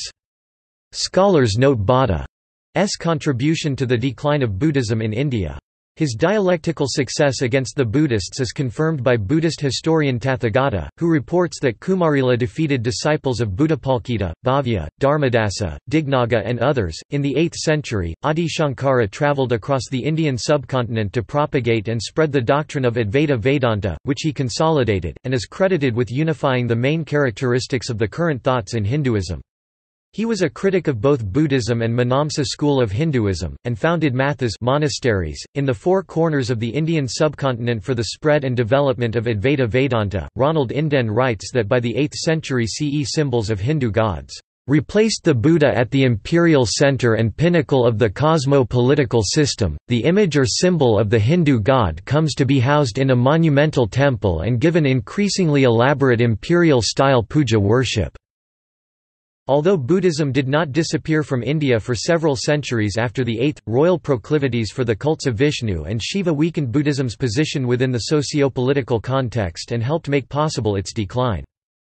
Emperor Harsha of Kanauj succeeded in reuniting northern India during his reign in the 7th century, after the collapse of the Gupta dynasty. His empire collapsed after his death. From the 8th to the 10th century, three dynasties contested for control of northern India: the Gurjara Pratiharas of Malwa, the Palas of Bengal, and the Rashtrakutas of the Deccan. The Sena dynasty would later assume control of the Pala Empire. The Gurjara Pratiharas fragmented into various states, notably the Paramaras of Malwa, the Chandelas of Bundelkhand, the Kalakuras of Mahakashal, the Tomaras of Haryana, and the Chauhans of Rajputana. These states were some of the earliest Rajput kingdoms, while the Rashtrakutas were annexed by the western Chalukyas. The Chola Empire emerged as a major power during the reign of Raja Chola I and Rajendra Chola I, who successfully invaded parts of Southeast Asia and Sri Lanka in the 11th century. Lalitaditya Muktapida r. 724 CE to 760 CE was an emperor of the Kashmiri Karkota dynasty, which exercised influence in northwestern India from 625 CE until 1003, and was followed by Lohara dynasty. Kalhana in his Rajatarangini credits King Lalitaditya with leading an aggressive military campaign in northern India and Central Asia. The Hindu Shahi dynasty ruled portions of eastern Afghanistan, northern Pakistan, and Kashmir from the mid-7th century to the early 11th century. While in Odisha, the eastern Ganga Empire rose to power, noted for the advancement of Hindu architecture, most notable being Jagannath Temple and Konark Sun Temple, as well as being patrons of art and literature. Chalukya Empire. The Chalukya Empire ruled large parts of southern and central India between the 6th and the 12th centuries. During this period, they ruled as three related yet individual dynasties. The earliest dynasty, known as the Badami Chalukyas, ruled from Vatapi, modern Badami, from the middle of the 6th century. The Badami Chalukyas began to assert their independence at the decline of the Kadamba kingdom of Banavasi and rapidly rose to prominence during the reign of Pulakeshin II. The rule of the Chalukyas marks an important milestone in the history of South India and a golden age in the history of Karnataka. The political atmosphere in South India shifted from smaller kingdoms to large empires with the ascendancy of Badami Chalukyas. A southern India-based kingdom took control and consolidated the entire region between the Kaveri and the Narmada rivers. The rise of this empire saw the birth of efficient administration, overseas trade and commerce, and the development of new style of architecture called Chalukyan architecture. The Chalukya dynasty ruled parts of southern and central India from Badami in Karnataka between 550 and 750, and then again from Kalyani between 970 and 1190. The Chalukya dynasty of Gujarat were a branch of the Chalukyas. Their capital at Anhilwara, modern Patan, Gujarat, was one of the largest cities in classical India, with the population estimated at 100,000 in 1000 CE. Topic: Rashtrakuta Empire. Topic: Founded by Dantiturga around 753, the Rashtrakuta Empire ruled from its capital at Manyakita for almost 2 centuries. At its peak, the Rashtrakutas ruled from the Ganges River and Yamuna River Doab in the north to Cape Comorin in the south, a fruitful time of political expansion, architectural achievements and famous literary contributions. The early rulers of this dynasty were Hindu, but the later rulers were strongly influenced by Jainism. Govinda III and Amogavarsha were the most famous of the long line of able administrators produced by the dynasty. Amogavarsha, who ruled for 64 years, was also an author and wrote Kavirajamarga, the earliest known Kannada work on poetics. Architecture reached a milestone in the Dravidian style, the finest example of which is seen in the Kailasanath temple at Ellora. Other important contributions are the Kashivishvanatha temple and the Jain Narayana temple at Pattadakal in Karnataka. The Arab traveller Suleiman described the Rashtrakuta Empire as one of the 4 great empires of the world. The Rashtrakuta period marked the beginning of the golden age of southern Indian mathematics. The great South Indian mathematician Mahavira lived in the Rashtrakuta Empire and his text had a huge impact on the medieval South Indian mathematicians who lived after him. The Rashtrakuta rulers also patronized men of letters, who wrote in a variety of languages from Sanskrit to the Apabhramsas. Gurjara Pratihara Empire. The Gurjara Pratiharas were instrumental in containing Arab armies moving east of the Indus River. Nagabata I defeated the Arab army under Junaid and Tamim during the Caliphate campaigns in India. Under Nagabata II, the Gurjara Pratiharas became the most powerful dynasty in northern India. He was succeeded by his son Ramabhadra, who ruled briefly before being succeeded by his son, Mihira Bhoja. Under Bhoja and his successor Mahendrapala I, the Pratihara Empire reached its peak of prosperity and power. By the time of Mahendrapala, the extent of its territory rivaled that of the Gupta Empire, stretching from the border of Sindh in the west to Bengal in the east and from the Himalayas in the north to areas past the Narmada in the south. The expansion triggered a tripartite power struggle with the Rashtrakuta and Pala empires for control of the Indian subcontinent. During this period, Imperial Pratihara took the title of Maharajadhiraja of Aryavarta, Great King of Kings of India. By the 10th century, several feudatories of the empire took advantage of the temporary weakness of the Gurjara Pratiharas to declare their independence, notably the Paramaras of Malwa, the Chandelas of Bundelkhand, the Kalakuras of Mahakashal, the Tomaras of Haryana, and the Chauhans of Rajputana. Pala Empire. The Pala Empire was founded by Gopala I. It was ruled by a Buddhist dynasty from Bengal in the eastern region of the Indian subcontinent. The Palas reunified Bengal after the fall of Shashanka's Gauda kingdom. The Palas were followers of the Mahayana and Tantric schools of Buddhism. They also patronized Shaivism and Vaishnavism. The morpheme Pala, meaning protector, was used as an ending for the names of all the Pala monarchs. The empire reached its peak under Dharmapala and Devapala. Dharmapala is believed to have conquered Kannauj and extended his sway up to the farthest limits of India in the northwest. The Pala Empire can be considered as the golden era of Bengal in many ways. Dharmapala founded the Vikramashila and revived Nalanda, considered one of the first great universities in recorded history. Nalanda reached its height under the patronage of the Pala Empire. The Palas also built many viharas. They maintained close cultural and commercial ties with countries of Southeast Asia and Tibet. Sea trade added greatly to the prosperity of the Pala Empire. The Arab merchant Suleiman notes the enormity of the Pala army in his memoirs. Chola Empire. Medieval Cholas rose to prominence during the middle of the 9th century CE. And established the greatest empire South India had seen.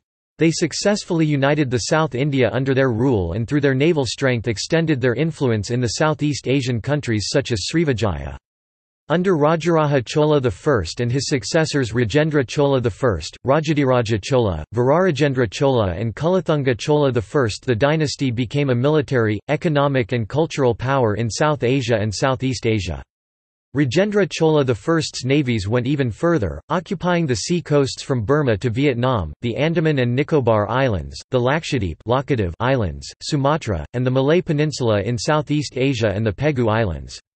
The power of the new empire was proclaimed to the Eastern world by the expedition to the Ganges which Rajendra Chola I undertook and by the occupation of cities of the maritime empire of Srivijaya in Southeast Asia, as well as by the repeated embassies to China. They dominated the political affairs of Sri Lanka for over 2 centuries through repeated invasions and occupation. They also had continuing trade contacts with the Arabs in the west and with the Chinese Empire in the east. Rajaraja Chola I and his equally distinguished son Rajendra Chola I gave political unity to the whole of southern India and established the Chola Empire as a respected sea power. Under the Cholas, the South India reached new heights of excellence in art, religion and literature. In all of these spheres, the Chola period marked the culmination of movements that had begun in an earlier age under the Pallavas. Monumental architecture in the form of majestic temples and sculpture in stone and bronze reached a finesse never before achieved in India. Western Chalukya Empire. The Western Chalukya Empire ruled most of the western Deccan, South India, between the 10th and 12th centuries. Vast areas between the Narmada River in the north and Kaveri River in the south came under Chalukya control. During this period the other major ruling families of the Deccan, the Hoysalas, the Suna Yadavas of Devagiri, the Kakatiya dynasty and the southern Kalakyuras, were subordinates of the western Chalukyas and gained their independence only when the power of the Chalukya waned during the latter half of the 12th century. The western Chalukyas developed an architectural style known today as a transitional style, an architectural link between the style of the early Chalukya dynasty and that of the later Hoysala Empire. Most of its monuments are in the districts bordering the Tungabhadra River in central Karnataka.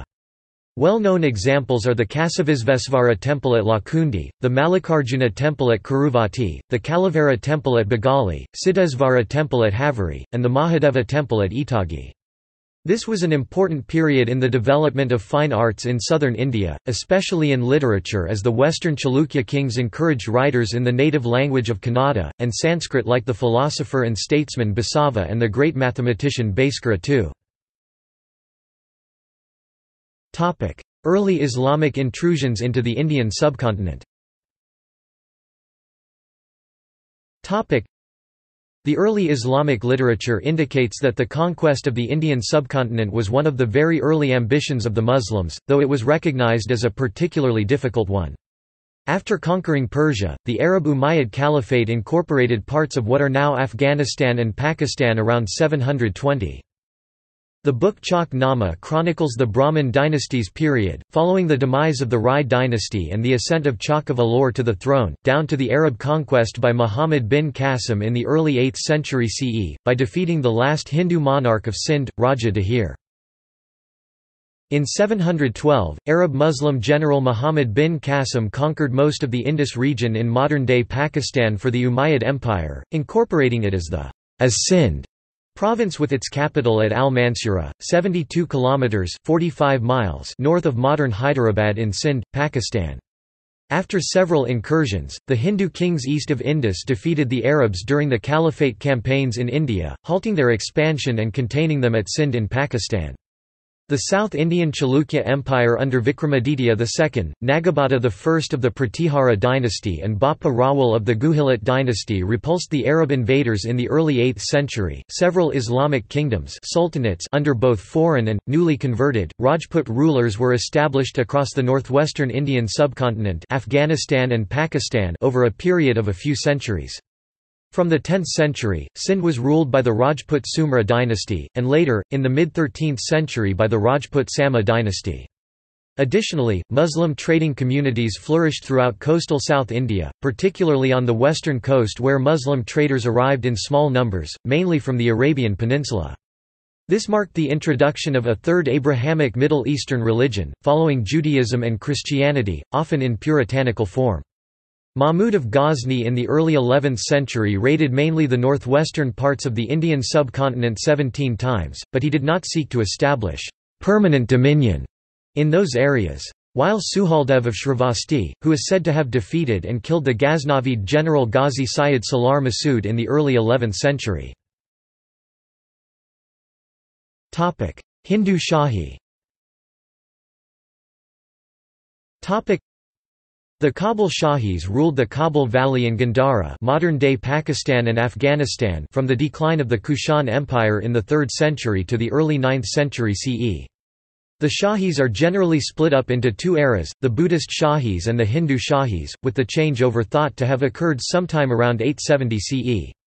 The kingdom was known as the Kabul Shahan or Ratbel Shahan from 565 CE to 670 CE, when the capitals were located in Kapisa and Kabul, and later Udabandapura, also known as Hund, for its new capital. The Hindu Shahis under Jayapala, is known for his struggles in defending his kingdom against the Ghaznavids in the modern-day eastern Afghanistan and Pakistan region. Jayapala saw a danger in the consolidation of the Ghaznavids and invaded their capital city of Ghazni both in the reign of Sebuktigin and in that of his son Mahmud, which initiated the Muslim Ghaznavid and Hindu Shahi struggles. Sebuktigin, however, defeated him, and he was forced to pay an indemnity. Jayapala defaulted on the payment and took to the battlefield once more. Jayapala, however, lost control of the entire region between the Kabul Valley and Indus River. Before Jayapala's struggle began, he had raised a large army of Punjabi Hindus. When Jayapala went to the Punjab region, his army was raised to 100,000 horsemen and an innumerable host of foot soldiers. According to Farishta, the two armies having met on the confines of Lumgan, Subuktigin ascended a hill to view the forces of Jayapala, which appeared in extent like the boundless ocean, and in number like the ants or the locusts of the wilderness. But Subuktigin considered himself as a wolf about to attack a flock of sheep, calling, therefore, his chiefs together, he encouraged them to glory, and issued to each his commands. His soldiers, though few in number, were divided into squadrons of 500 men each, which were directed to attack successively one particular point of the Hindu line, so that it might continually have to encounter fresh troops. However, the army was hopeless in battle against the western forces, particularly against the young Mahmud of Ghazni. In the year 1001, soon after Sultan Mahmud came to power and was occupied with the Karakhanids north of the Hindu Kush, Jayapala attacked Ghazni once more and upon suffering yet another defeat by the powerful Ghaznavid forces, near present-day Peshawar. After the Battle of Peshawar, he committed suicide because his subjects thought he had brought disaster and disgrace to the Shahis. Jayapala was succeeded by his son Anandapala, who along with other succeeding generations of the Shahis took part in various unsuccessful campaigns against the advancing Ghaznavids but were unsuccessful. The Hindu rulers eventually exiled themselves to the Kashmir Siwalik hills. Late medieval period c. 1200 to 1526 CE.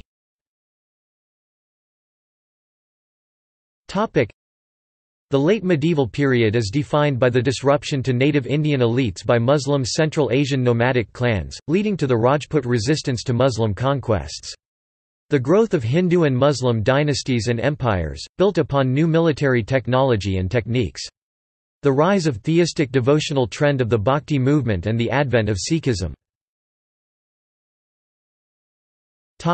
Growth of Muslim population.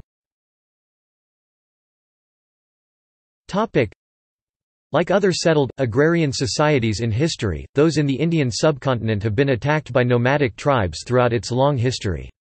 In evaluating the impact of Islam on the subcontinent, one must note that the northwestern Indian subcontinent was a frequent target of tribes raiding from Central Asia. In that sense, the Muslim intrusions and later Muslim invasions were not dissimilar to those of the earlier invasions during the first millennium. What does, however, make the Muslim intrusions and later Muslim invasions different is that unlike the preceding invaders who assimilated into the prevalent social system, the successful Muslim conquerors retained their Islamic identity and created new legal and administrative systems that challenged and usually in many cases superseded the existing systems of social conduct and ethics, even influencing the non-Muslim rivals and common masses to a large extent, though the non-Muslim population was left to their own laws and customs. They also introduced new cultural codes that in some ways were very different from the existing cultural codes. This led to the rise of a new Indian culture which was mixed in nature, though different from both the ancient Indian culture and later westernized modern Indian culture. At the same time, it must be noted that overwhelming majority of Muslims in India are Indian natives converted to Islam. This factor also played an important role in the synthesis of cultures. The growth of Muslim dominion resulted in the destruction and desecration of politically important temples of enemy states, cases of forced conversions to Islam, payment of jizya tax, and loss of life for the non-Muslim population.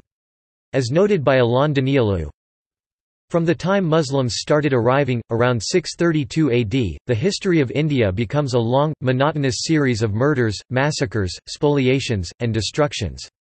It is, as usual, in the name of a holy war of their faith, of their sole god, that the barbarians have destroyed civilizations, wiped out entire races. Rajput resistance to Muslim conquests.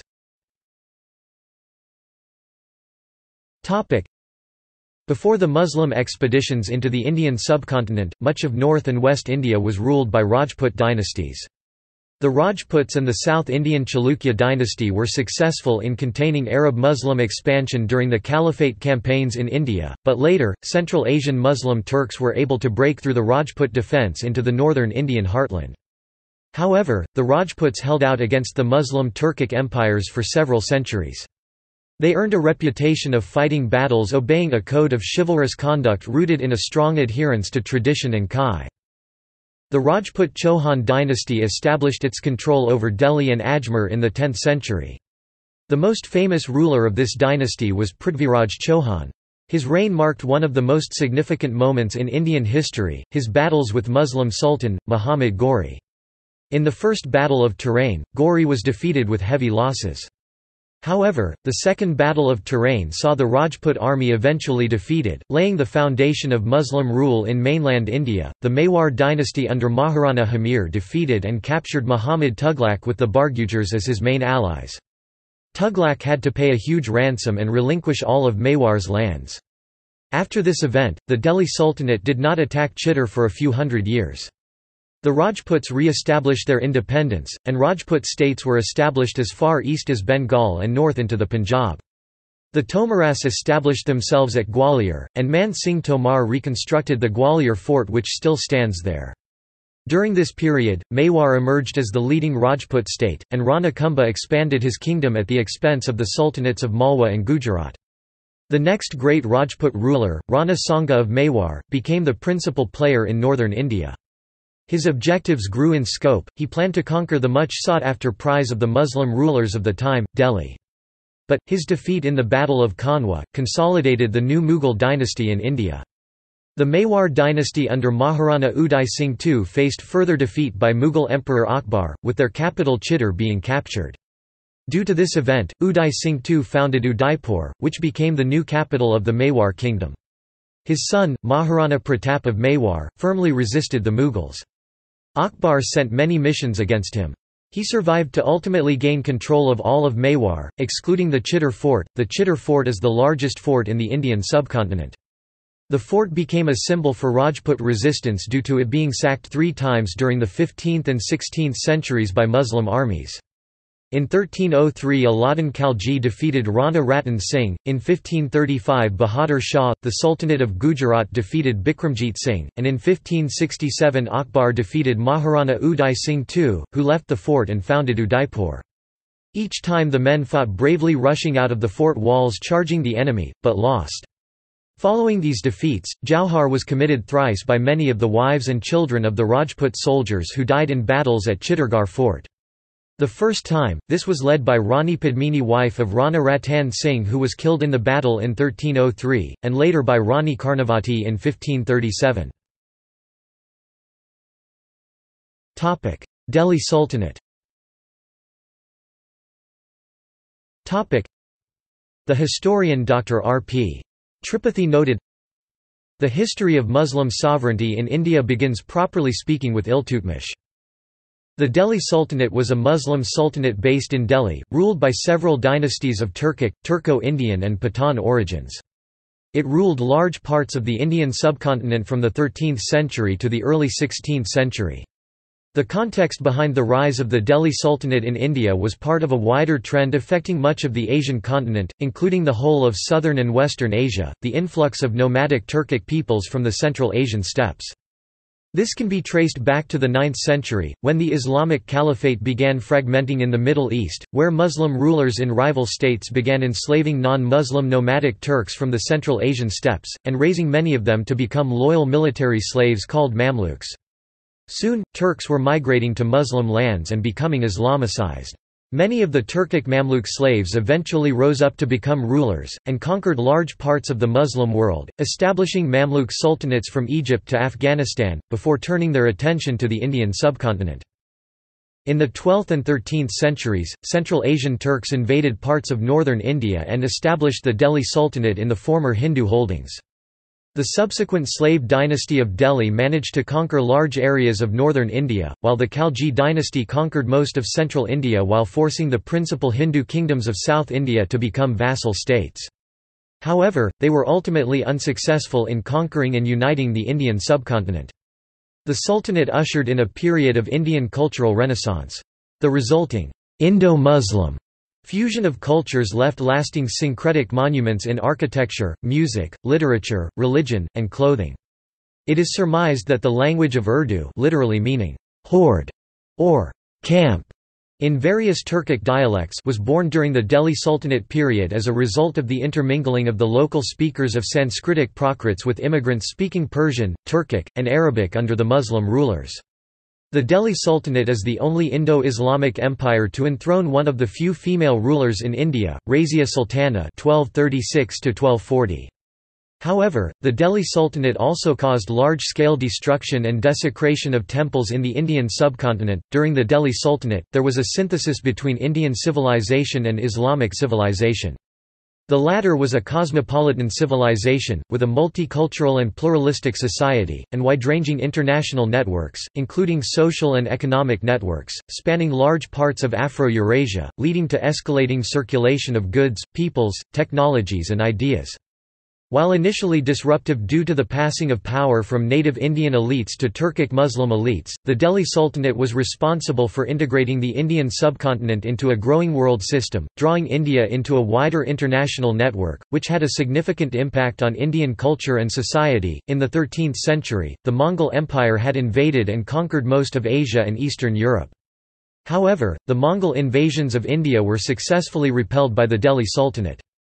A major factor in their success was their Turkic Mamluk slave army, who were highly skilled in the same style of nomadic cavalry warfare as the Mongols, as a result of having similar nomadic Central Asian roots.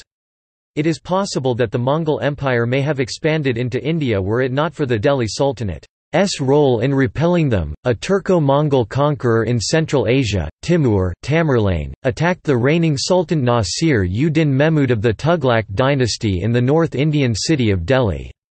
The Sultan's army was defeated on 17 December 1398. Timur entered Delhi and the city was sacked, destroyed, and left in ruins after Timur's army had killed and plundered for 3 days and nights. He ordered the whole city to be sacked except for the Sayyids, scholars, and the other Muslims.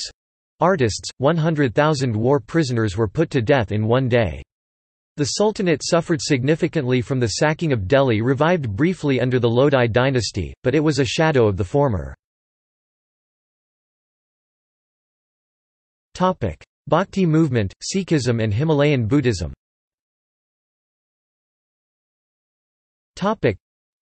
The Bhakti movement refers to the theistic devotional trend that emerged in medieval Hinduism and later revolutionized in Sikhism. It originated in the 7th century South India, now parts of Tamil Nadu and Kerala, and spread northwards. It swept over east and North India from the 15th century onwards, reaching its zenith between the 15th and 17th century CE. The Bhakti movement regionally developed around different gods and goddesses, such as Vaishnavism Vishnu, Shaivism Shiva, Shaktism Shakti goddesses, and Smartism. The movement was inspired by many poet-saints, who championed a wide range of philosophical positions ranging from theistic dualism of Dvaita to absolute monism of Advaita Vedanta. Sikhism is based on the spiritual teachings of Guru Nanak, the first guru, and the 10 successive Sikh gurus. After the death of the 10th Guru, Guru Gobind Singh, the Sikh scripture, Guru Granth Sahib, became the literal embodiment of the eternal, impersonal Guru, where the scripture's word serves as the spiritual guide for Sikhs. Buddhism in India flourished in the Himalayan kingdoms of Namgyal Kingdom in Ladakh, Sikkim Kingdom in Sikkim, and Chutia Kingdom in Arunachal Pradesh of the late medieval period. Vijayanagar Empire.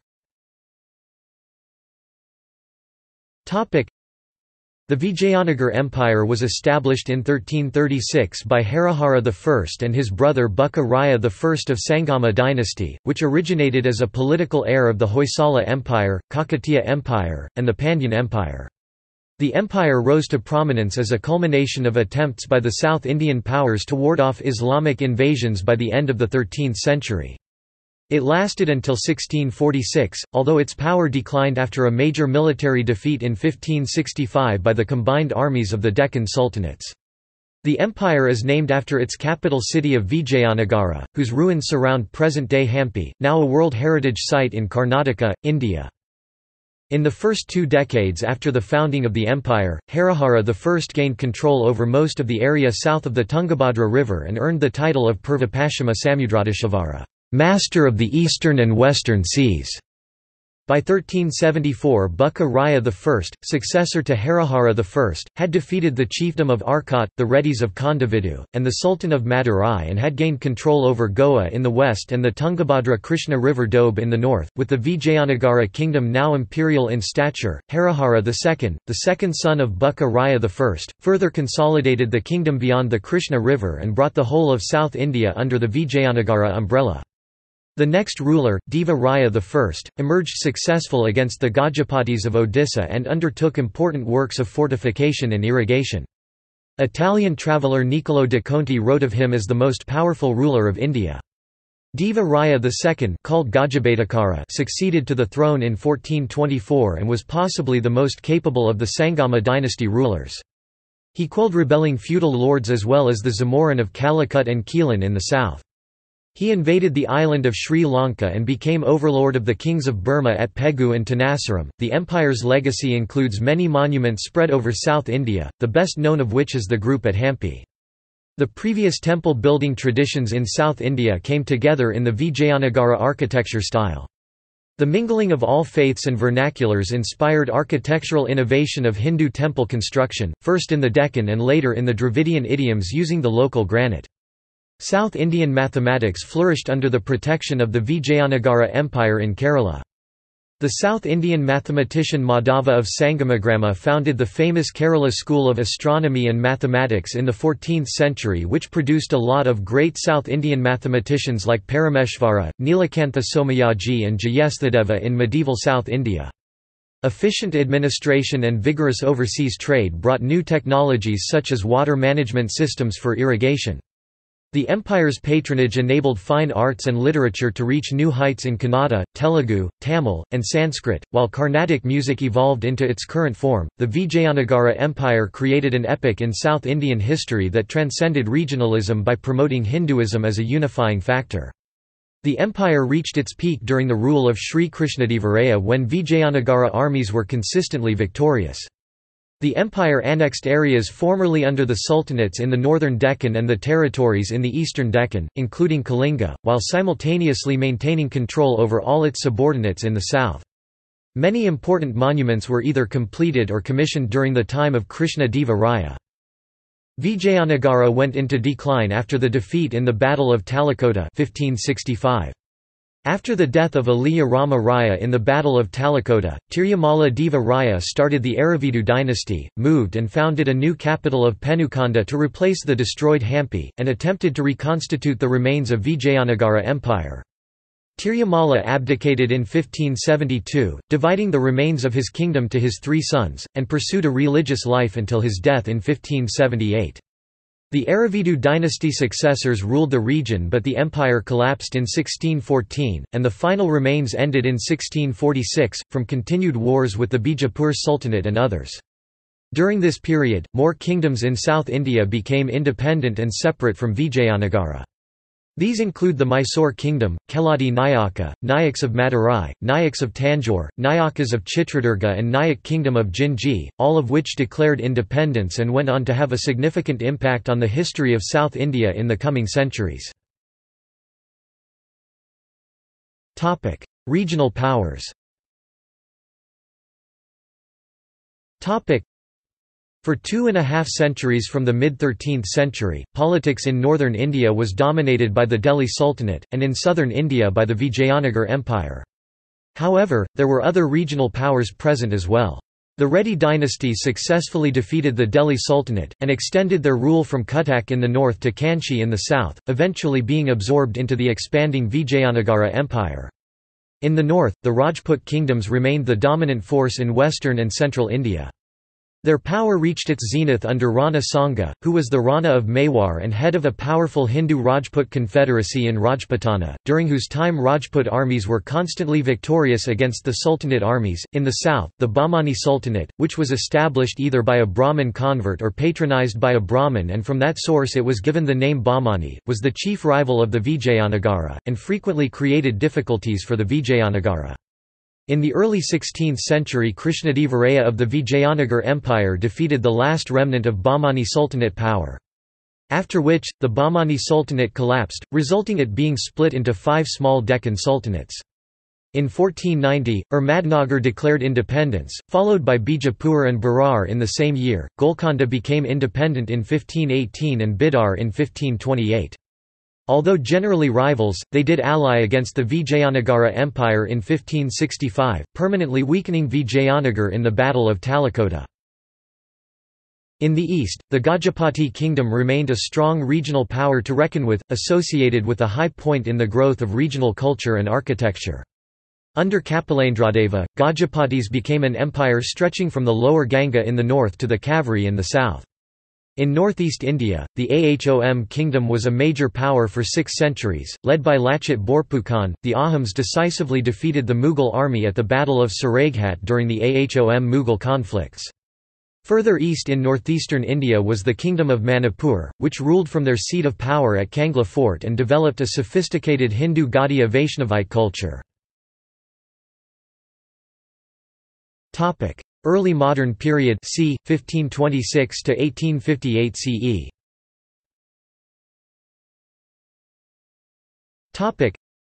The early modern period of Indian history is dated from 1526 to 1858 CE, corresponding to the rise and fall of the Mughal dynasty. This period witnessed the cultural synthesis of Hindu and Muslim elements reflected in Indo-Islamic architecture, the growth of Maratha and Sikh imperial powers over vast regions of the Indian subcontinent with the decline of the Mughals, and came to an end when the British Raj was founded. Mughal Empire. In 1526, Babur, a Timurid descendant of Timur and Genghis Khan from Fergana Valley, modern-day Uzbekistan, swept across the Khyber Pass and established the Mughal Empire, which at its zenith covered modern-day Afghanistan, Pakistan, India and Bangladesh. However, his son Humayun was defeated by the Afghan warrior Sher Shah Suri in the year 1540, and Humayun was forced to retreat to Kabul. After Sher Shah death, his son Islam Shah Suri and his Hindu general Hemu Vikramaditya had established secular rule in North India from Delhi till 1556. After winning Battle of Delhi, Akbar's forces defeated Hemu in the Second Battle of Panipat on 6 November 1556. The famous Emperor Akbar the Great, who was the grandson of Babar, tried to establish a good relationship with the Hindus. Akbar declared Amari, or non-killing of animals in the holy days of Jainism. He rolled back the jizya tax for non-Muslims. The Mughal emperors married local royalty, allied themselves with local maharajas, and attempted to fuse their Turco-Persian culture with ancient Indian styles, creating a unique Indo-Persian culture and Indo-Saracenic architecture. Akbar married a Rajput princess, Maryam-uz-Zamani, and they had a son, Jahangir, who was part Mughal and part Rajput, as were future Mughal emperors. Jahangir more or less followed his father's policy. The Mughal dynasty ruled most of the Indian subcontinent by 1600. The reign of Shah Jahan was the golden age of Mughal architecture.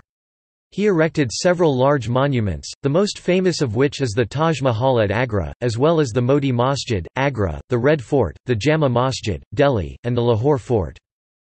The Mughal era is considered to be India's last golden age. It was the second largest empire to have existed in the Indian subcontinent, and surpassed China to become the world's largest economic power, controlling 24.4% of the world economy, and the world leader in manufacturing, producing 25% of global industrial output.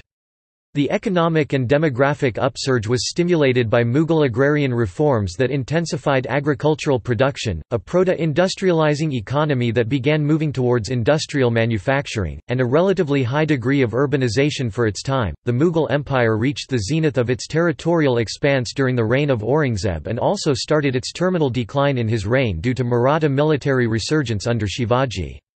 Historian Sir J. N. Sarkar wrote, "All seemed to have been gained by Aurangzeb now, but in reality all was lost." Quote, "The same was echoed by Vincent Smith. The Deccan proved to be the graveyard not only of Aurangzeb's body but also of his empire. Aurangzeb is considered India's most controversial king. He was less tolerant than his predecessors, reintroducing the jizya tax and destroying several historical temples, while at the same time building more Hindu temples than he destroyed, employing significantly more Hindus in his imperial bureaucracy than his predecessors, and opposing Sunni Muslim bigotry against Hindus and Shia Muslims. However, he is often blamed for the erosion of the tolerant syncretic tradition of his predecessors, as well as increasing brutality and centralization, which may have played a large part in the dynasty's downfall after Aurangzeb, who unlike previous emperors, imposed relatively less pluralistic policies on the general population, which may have inflamed the majority Hindu population. The empire went into decline thereafter. The Mughals suffered several blows due to invasions from Marathas, Jats and Afghans. During the decline of the Mughal Empire, several smaller states rose to fill the power vacuum and themselves were contributing factors to the decline. In 1737, the Maratha general Baji Rao of the Maratha Empire invaded and plundered Delhi. Under the General Amir Khan Imrao al-Udat, the Mughal emperor sent 8,000 troops to drive away the 5,000 Maratha cavalry soldiers.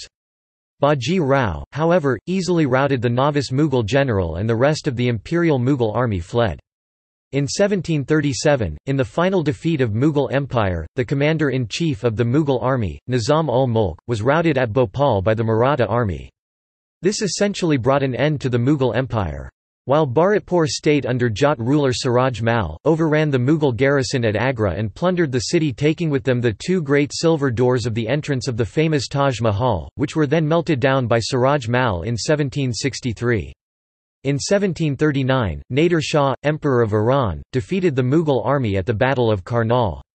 After this victory, Nader captured and sacked Delhi, carrying away many treasures, including the Peacock Throne. Mughal rule were further weakened by constant native Indian resistance. Banda Singh Bahadur led the Sikh Khalsa against Mughal religious oppression. Hindu Rajas of Bengal, Pratapaditya and Raja Sitaram Ray revolted, and Maharaja Chhatrasal, of Bundela Rajputs, fought the Mughals and established the Pana state.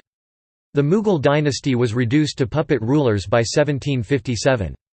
Sikh Holocaust of 1762 took place under the Muslim provincial government based at Lahore to wipe out the Sikhs, with 30,000 Sikhs being killed, an offensive that had begun with the Mughals, with the Sikh Holocaust of 1746, and lasted several decades under its Muslim successor states.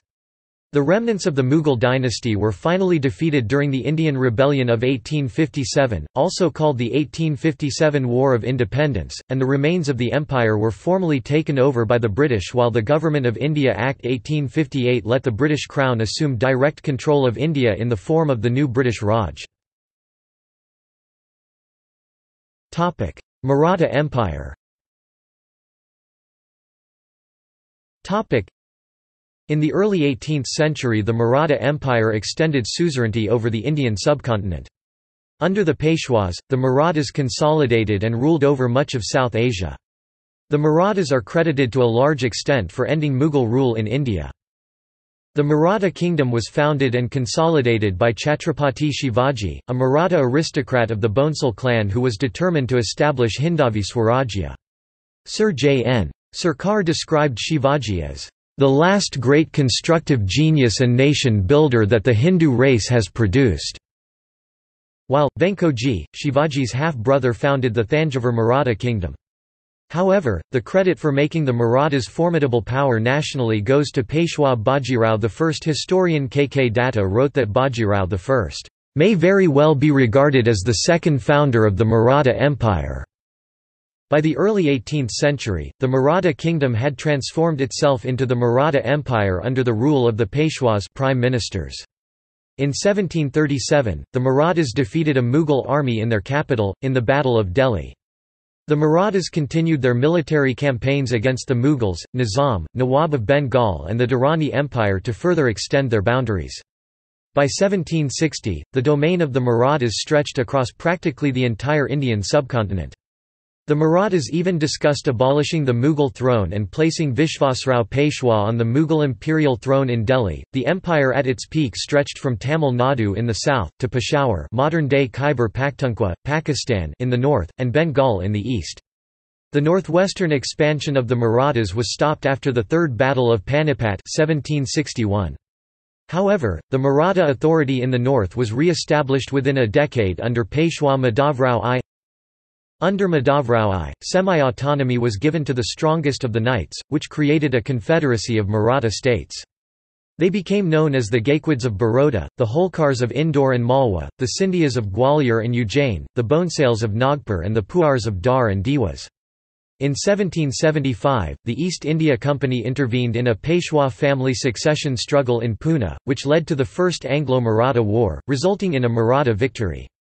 The Marathas remained the preeminent power in India until their defeat in the Second and Third Anglo-Maratha Wars 1805–1818, which left the East India Company in control of most of India.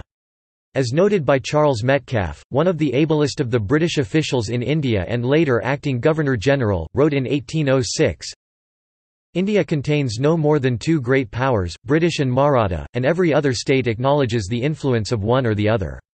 Every inch that we recede will be occupied by them." The Marathas also developed a potent navy circa the 1660s, which at its peak dominated the territorial waters of the western coast of India from Mumbai to Savantwadi. For a brief period, the Maratha Navy also established its base at the Andaman Islands in the Bay of Bengal.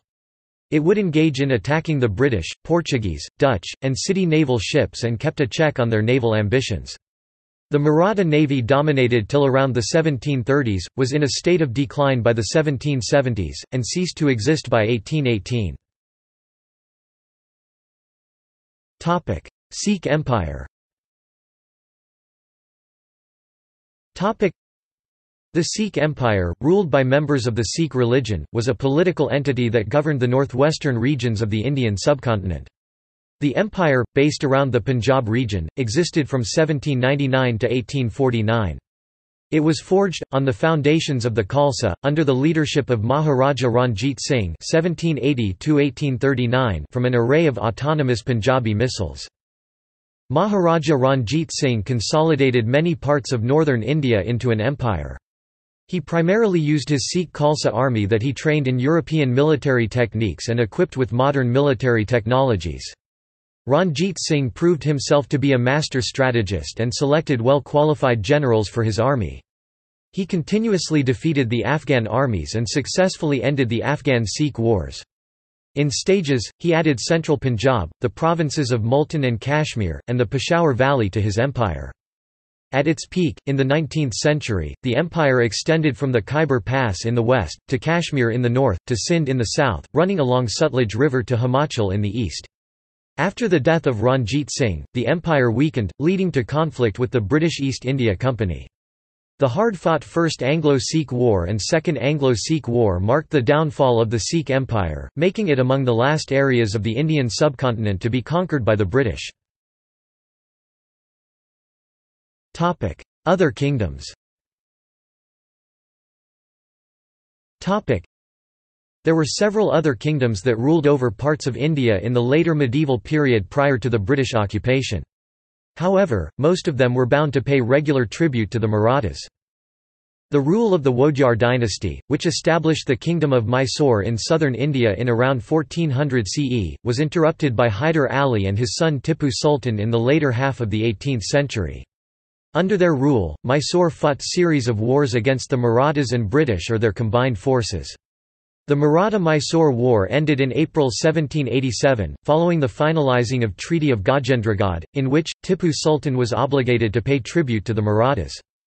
Concurrently, the Anglo-Mysore Wars took place, where the Mysoreans used the Mysorean rockets.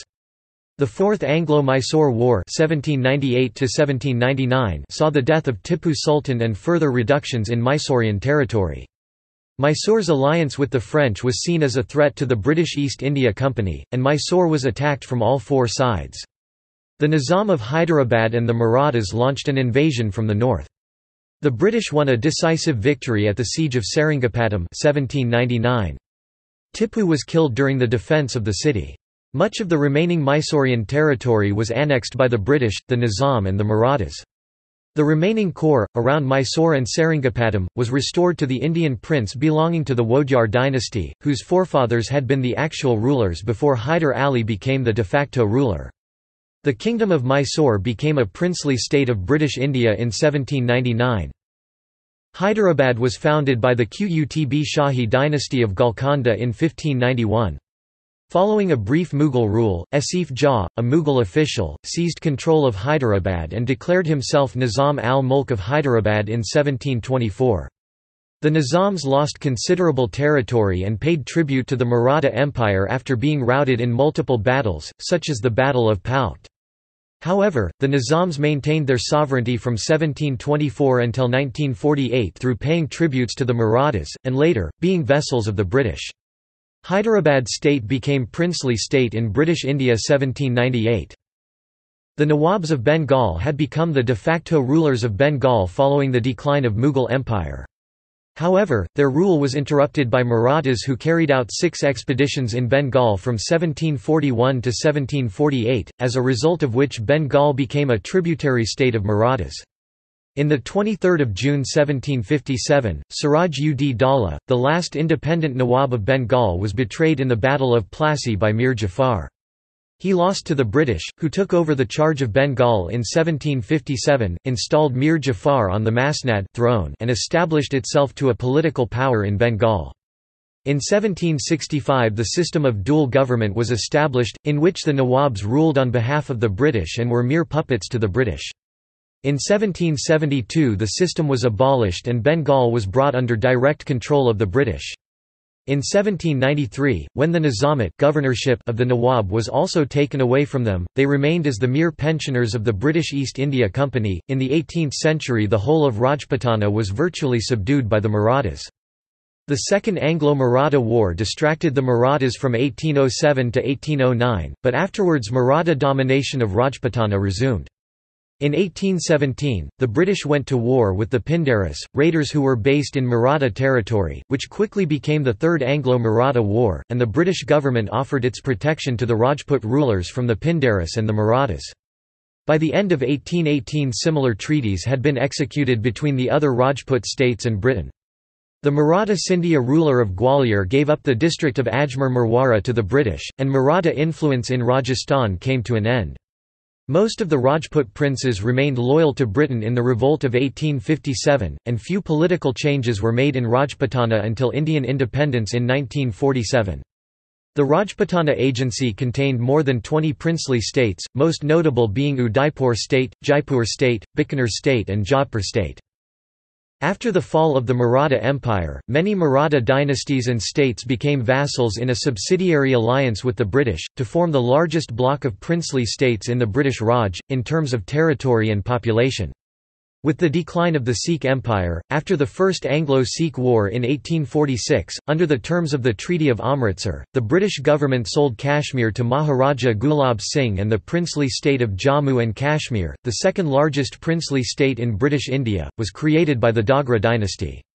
While in eastern and northeastern India, the Hindu and Buddhist states of Cooch Behar Kingdom, Twipra Kingdom and Kingdom of Sikkim were annexed by the British and made vassal princely state. After the fall of the Vijayanagara Empire, Polygar states emerged in southern India, and managed to weather invasions and flourished till the Polygar Wars, where they were defeated by the British East India Company forces. Around the 18th century, the Kingdom of Nepal was formed by Rajput rulers. Early modern Indian traders. Early modern Indian traders to West Asia and Eastern Europe were active between the 14th and 18th centuries. During this period, Indian traders settled in Sorakhani, a suburb of Greater Baku, Azerbaijan. These traders built a Hindu temple, which suggests commerce was active and prosperous for Indians by the 17th century. Further north, the Saurashtra and Bengal coasts played an important role in maritime trade, and the Gangetic Plains and the Indus Valley housed several centers of river-borne commerce. Most overland trade was carried out via the Khyber Pass connecting the Punjab region with Afghanistan and onward to the Middle East and Central Asia. Although many kingdoms and rulers issued coins, barter was prevalent.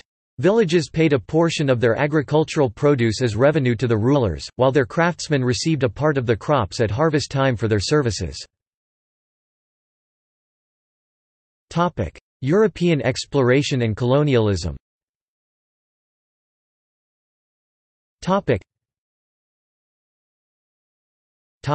Western explorers and traders.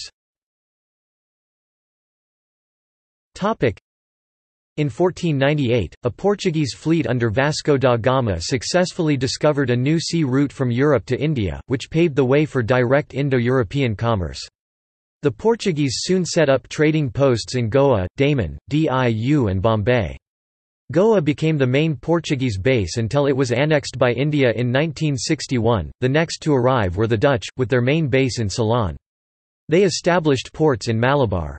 However, their expansion into India was halted, after their defeat in the Battle of Kalachal by the Kingdom of Travancore, during the Travancore-Dutch War.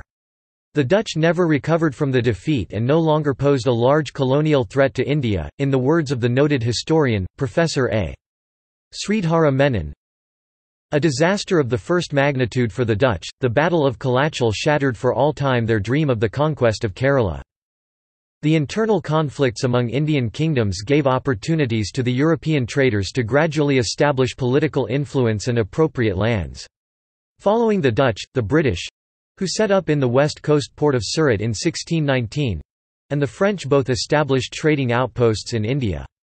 Although these continental European powers controlled various coastal regions of southern and eastern India during the ensuing century, they eventually lost all their territories in India to the British, with the exception of the French outposts of Pondicherry and Chandernagore, and the Portuguese colonies of Goa, Daman and Diu. Expansion of the British East India Company rule in India. In 1617 the British East India Company was given permission by Mughal Emperor Jahangir to trade in India. Gradually their increasing influence led the de jure Mughal Emperor Farrukh Siyar to grant them stocks or permits for duty-free trade in Bengal in 1717. The Nawab of Bengal Siraj ud Dawla, the de facto ruler of the Bengal province, opposed British attempts to use these permits. This led to the Battle of Plassey on 23 June 1757, in which the Bengal army of the British East India Company, led by Robert Clive, defeated the French-supported Nawab's forces. This was the first real political foothold with territorial implications that the British acquired in India. Clive was appointed by the company as its first governor of Bengal in 1757. This was combined with British victories over the French at Madras, Wandawash and Pondicherry that, along with wider British successes during the 7 Years' War, reduced French influence in India. The British East India Company extended its control over the whole of Bengal. After the Battle of Buxar in 1764, the company acquired the rights of administration in Bengal from de jure Mughal Emperor Shah Alam II. This marked the beginning of its formal rule, which within the next century engulfed most of India. The British East India Company monopolised the trade of Bengal. They introduced a land taxation system called the permanent settlement, which introduced a feudal-like structure in Bengal, often with talukdars and zamindars set in place. As a result of the three Carnatic Wars, the British East India Company gained exclusive control over the entire Carnatic region of India. The company soon expanded its territories around its bases in Bombay and Madras. The Anglo-Mysore Wars (1766–1799) and later the Anglo-Maratha Wars (1772–1818) led to control of vast regions of India. Ahom Kingdom of Northeast India first fell to Burmese invasion and then to the British after the Treaty of Yandabo in 1826. Concurrently, the Burmese invasions also lead the Kingdom of Manipur to seek British protectorate in 1824, however, it was after the Anglo-Manipur War of 1891 did it become part of the British Empire. Punjab, the northwest frontier province, and Kashmir were annexed after the Second Anglo-Sikh War in 1849, however, Kashmir was immediately sold under the Treaty of Amritsar to the Dogra dynasty of Jammu and thereby became a princely state. The border dispute between Nepal and British India, which sharpened after 1801, had caused the Anglo-Nepalese War of 1814–16 and brought the defeated Gurkhas under British influence. In 1854, Berar was annexed, and the state of Oudh was added 2 years later. At the turn of the 19th century, Governor-General Richard Wellesley began what became 2 decades of accelerated expansion of company territories. This was achieved either by subsidiary alliances between the company and local rulers or by direct military annexation. The subsidiary alliances created the princely states or native states of the Hindu Maharajas and the Muslim Nawabs. By the 1850s, the British East India Company controlled most of the Indian subcontinent. Their policy was sometimes summed up as divide and rule, taking advantage of the enmity festering between various princely states and social and religious groups. Indian indenture system. The Indian indenture system was an ongoing system of indenture, a form of debt bondage, by which 3.5 million Indians were transported to various colonies of European powers to provide labor for the mainly sugar plantations. It started from the end of slavery in 1833 and continued until 1920. This resulted in the development of large Indian diaspora, which spread from the Indian Ocean i.e. Réunion and Mauritius to Pacific Ocean i.e. Fiji, as well as the growth of Indo-Caribbean and Indo-African population. Modern period and independence after c. 1850 CE.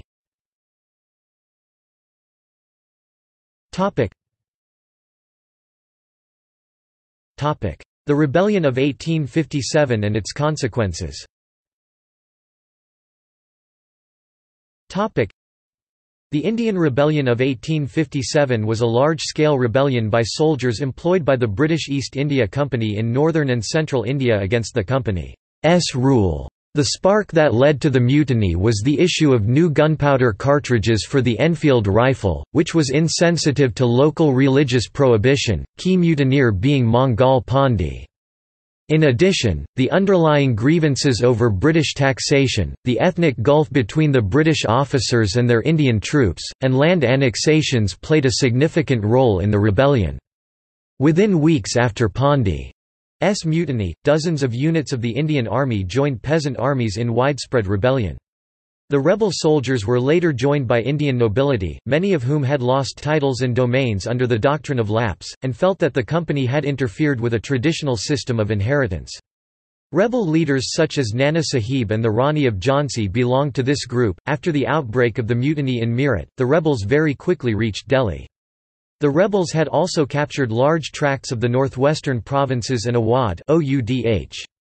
Most notably in Awadh, the rebellion took on the attributes of a patriotic revolt against British presence. However, the British East India Company mobilised rapidly, with the assistance of friendly princely states. But, it took the British remainder of 1857 and the better part of 1858 to suppress the rebellion. Due to the rebels being poorly equipped and no outside support or funding, they were brutally subdued by the British. In the aftermath, all power was transferred from the British East India Company to the British Crown, which began to administer most of India as a number of provinces. The Crown controlled the company's lands directly and had considerable indirect influence over the rest of India, which consisted of the princely states ruled by local royal families. There were officially 565 princely states in 1947, but only 21 had actual state governments, and only 3 were large: Mysore, Hyderabad, and Kashmir. They were absorbed into the independent nation in 1947–48. Topic: British Raj, c. 1858 to 1947. Topic: After 1857, the colonial government strengthened and expanded its infrastructure via the court system, legal procedures, and statutes. The Indian Penal Code came into being. In education, Thomas Babington Macaulay had made schooling a priority for the Raj in his famous Minute of February 1835 and succeeded in implementing the use of English as the medium of instruction. By 1890 some 60,000 Indians had matriculated. The Indian economy grew at about 1% per year from 1880 to 1920, and the population also grew at 1%. However, from 1910s Indian private industry began to grow significantly. India built a modern railway system in the late 19th century which was the 4th largest in the world. The British Raj invested heavily in infrastructure, including canals and irrigation systems in addition to railways, telegraphy, roads and ports. However, historians have been bitterly divided on issues of economic history, with the nationalist school arguing that India was poorer at the end of British rule than at the beginning and that impoverishment occurred because of the British. In 1905, Lord Curzon split the large province of Bengal into a largely Hindu western half and Eastern Bengal and Assam, a largely Muslim eastern half. The British goal was said to be for efficient administration, but the people of Bengal were outraged at the apparent divide and rule strategy. It also marked the beginning of the organised anti-colonial movement. When the Liberal Party in Britain came to power in 1906, he was removed. Bengal was reunified in 1911. The new Viceroy Gilbert Minto and the new Secretary of State for India John Morley consulted with Congress leaders on political reforms. The Morley-Minto reforms of 1909 provided for Indian membership of the provincial executive councils as well as the Viceroy's Executive Council. The Imperial Legislative Council was enlarged from 25 to 60 members and separate communal representation for Muslims was established in a dramatic step towards representative and responsible government. Several socio-religious organizations came into being at that time. Muslims set up the All India Muslim League in 1906. It was not a mass party but was designed to protect the interests of the aristocratic Muslims. It was internally divided by conflicting loyalties to Islam, the British, and India, and by distrust of Hindus. The Akhil Bharatiya Hindu Mahasabha and Rashtriya Swayamsevak Sangh (RSS) sought to represent Hindu interests, though the latter always claimed it to be a cultural organization. Sikhs founded the Shiromani Akali Dal in 1920. However, the largest and oldest political party Indian National Congress, founded in 1885, attempted to keep a distance from the socio-religious movements and identity politics. Hindu Renaissance. The Hindu Renaissance refers to a social reform movement during the 19th and early 20th centuries in the Bengal region of the Indian subcontinent during the period of British rule dominated by Bengali Hindus. The Hindu Renaissance can be said to have started with Raja Ram Mohan Roy (1772–1833) and ended with Rabindranath Tagore (1861–1941), although many stalwarts thereafter continued to embody particular aspects of the unique intellectual and creative output of the region. 19th-century Bengal was a unique blend of religious and social reformers, scholars, literary giants, journalists, patriotic orators, and scientists, all merging to form the image of a Renaissance, and marked the transition from the medieval to the modern. During this period, Bengal witnessed an intellectual awakening that is in some way similar to the Renaissance. This movement questioned existing orthodoxies, particularly with respect to women, marriage, the dowry system, the caste system, and religion. One of the earliest social movements that emerged during this time was the Young Bengal movement, which espoused rationalism and atheism as the common denominators of civil conduct among upper caste educated Hindus. It played an important role in reawakening Indian minds and intellect across the Indian subcontinent. Famines. Famines in British India. During Company rule in India and the British Raj, famines in India, due to the failed policies of British colonial government, were some of the worst ever recorded, including the Great Famine of 1876–78 in which 6.1 million to 10.3 million people died, the Great Bengal Famine of 1770 where up to 10 million people died, the Indian Famine of 1899–1900 in which 1.25 to 10 million people died, and the Bengal Famine of 1943 where up to 3.8 million people died. The third plague pandemic in the mid-19th century killed 10 million people in India. Despite persistent diseases and famines, the population of the Indian subcontinent, which stood at up to 200 million in 1750, had reached 389 million by 1941. The Indian independence movement. The numbers of British in India were small, yet they were able to rule 52% of the Indian subcontinent directly and exercise considerable leverage over the princely states that accounted for 48% of the area. One of the most important events of the 19th century was the rise of Indian nationalism, leading Indians to seek first self-rule and later complete independence. However, historians are divided over the causes of its rise. Probable reasons include a clash of interests of the Indian people with British interests, racial discriminations, and the revelation of India's past. The first step toward Indian self-rule was the appointment of councillors to advise the British Viceroy in 1861, and the first Indian was appointed in 1909. Provincial councils with Indian members were also set up. The councillors' participation was subsequently widened into legislative councils. The British built a large British Indian Army, with the senior officers all British and many of the troops from small minority groups such as Gurkhas from Nepal and Sikhs. The civil service was increasingly filled with natives at the lower levels, with the British holding the more senior positions. Bal Gangadhar Tilak, an Indian nationalist leader, declared Swaraj as the destiny of the nation.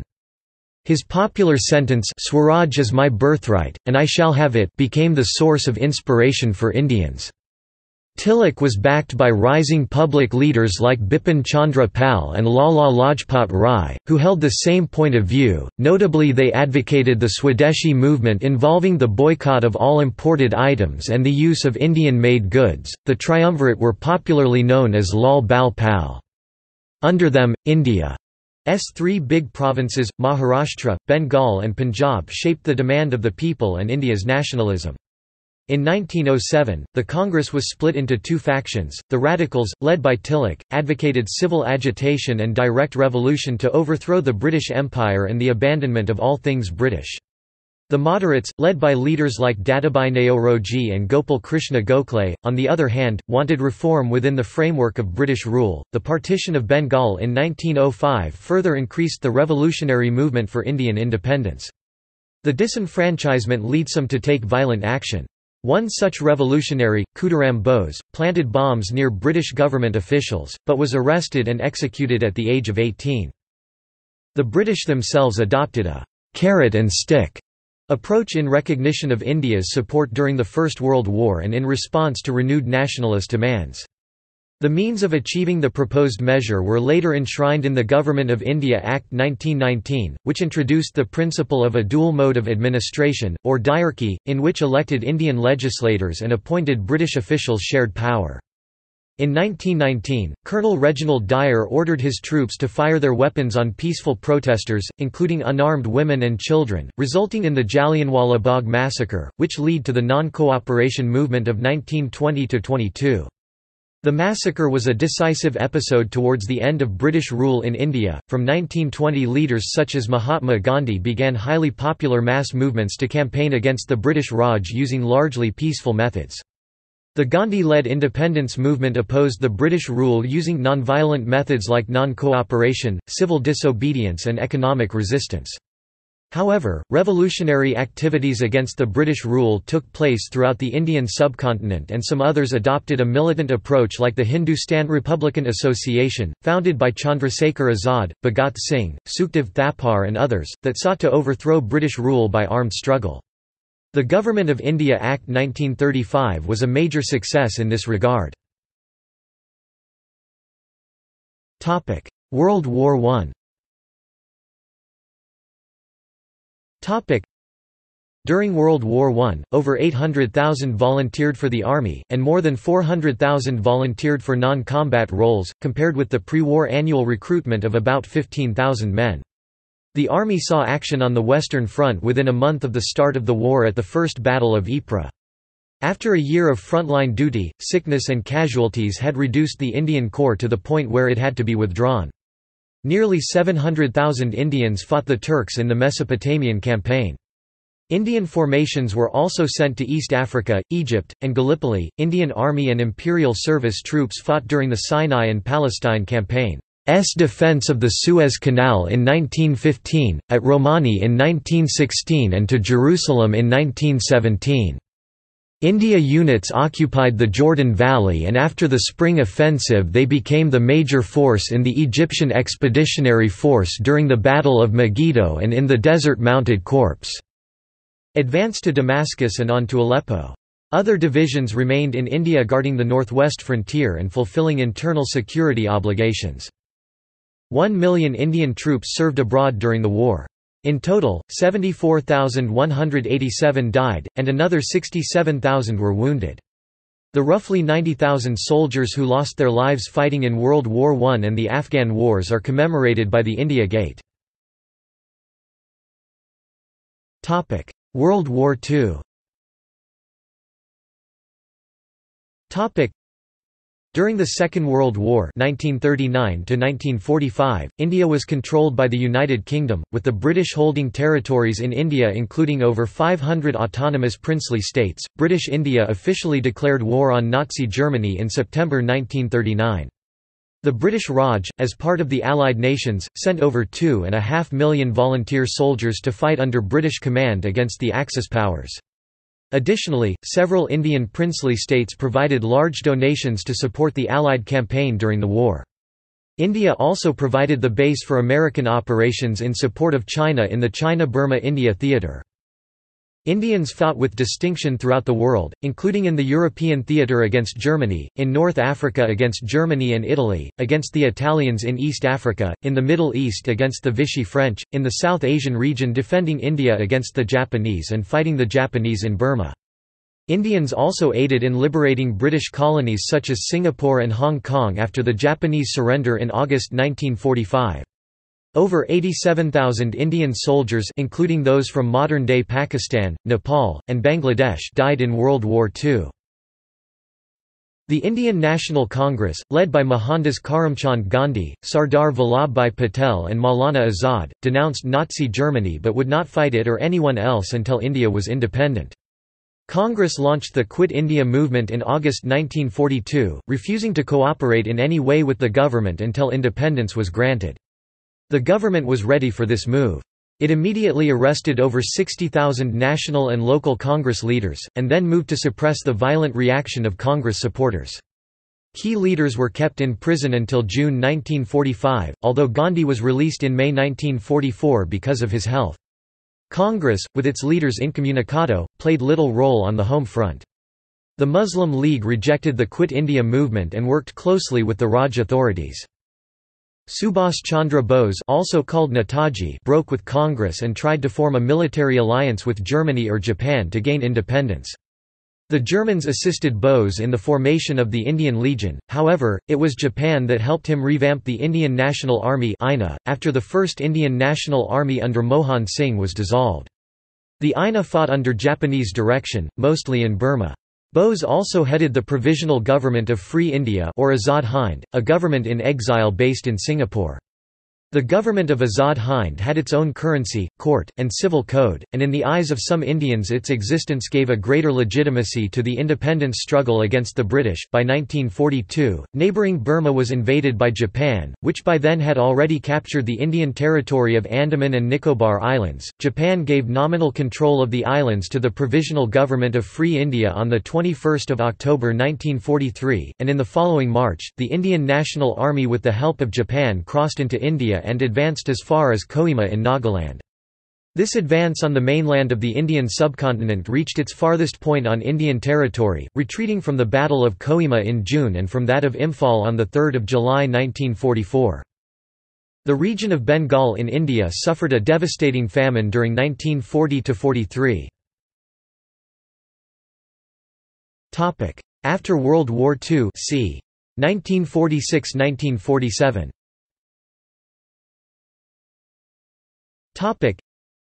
In January 1946, a number of mutinies broke out in the armed services, starting with that of RAF servicemen frustrated with their slow repatriation to Britain. The mutinies came to a head with mutiny of the Royal Indian Navy in Bombay in February 1946, followed by others in Calcutta, Madras, and Karachi. The mutinies were rapidly suppressed. Also in early 1946, new elections were called and Congress candidates won in 8 of the 11 provinces. Late in 1946, the Labour government decided to end British rule of India, and in early 1947 Britain announced its intention of transferring power no later than June 1948 and participating in the formation of an interim government. Along with the desire for independence, tensions between Hindus and Muslims had also been developing over the years. The Muslims had always been a minority within the Indian subcontinent, and the prospect of an exclusively Hindu government made them wary of independence. They were as inclined to mistrust Hindu rule as they were to resist the foreign Raj, although Gandhi called for unity between the two groups in an astonishing display of leadership. Muslim League leader Muhammad Ali Jinnah proclaimed 16 August 1946 as Direct Action Day, with the stated goal of highlighting, peacefully, the demand for a Muslim homeland in British India, which resulted in the outbreak of the cycle of violence that would be later called the Great Calcutta Killing of August 1946. The communal violence spread to Bihar, where Muslims were attacked by Hindus, to Noakhali in Bengal, where Hindus were targeted by Muslims, in Garmukteshwar in the United Provinces, where Muslims were attacked by Hindus, and on to Rawalpindi in March 1947, in which Hindus were attacked or driven out by Muslims. Topic: Independence and partition. C. 1947 present. Topic: The British Indian Territories gained independence in 1947, after being partitioned into the Union of India and Dominion of Pakistan. Following the controversial division of pre-partition Punjab and Bengal, rioting broke out between Sikhs, Hindus and Muslims in these provinces and spread to several other parts of India, leaving some 500,000 dead. Also, this period saw one of the largest mass migrations ever recorded in modern history, with a total of 12 million Hindus, Sikhs and Muslims moving between the newly created nations of India and Pakistan, which gained independence on 15 and 14 August 1947 respectively. In 1971, Bangladesh, formerly East Pakistan and East Bengal, seceded from Pakistan. Historiography.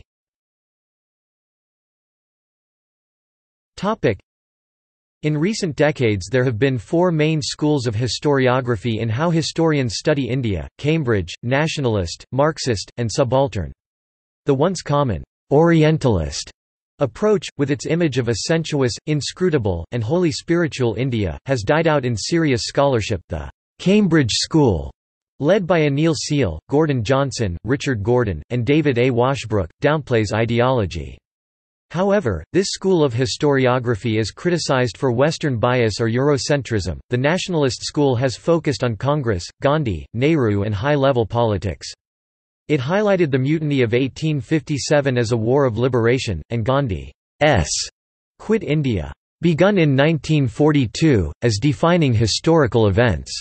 This school of historiography has received criticism for elitism. The Marxists have focused on studies of economic development, landownership, and class conflict in pre-colonial India and of deindustrialization during the colonial period. The Marxists portrayed Gandhi's movement as a device of the bourgeois elite to harness popular, potentially revolutionary forces for its own ends. Again, the Marxists are accused of being too much ideologically influenced. The subaltern school was begun in the 1980s by Ranajit Guha and Gyan Prakash. It focuses attention away from the elites and politicians to history from below, looking at the peasants using folklore, poetry, riddles, proverbs, songs, oral history and methods inspired by anthropology. It focuses on the colonial era before 1947 and typically emphasizes caste and downplays class, to the annoyance of the Marxist school. More recently, Hindu nationalists have created a version of history to support their demands for Hindutva, Hinduness, in Indian society. This school of thought is still in the process of development.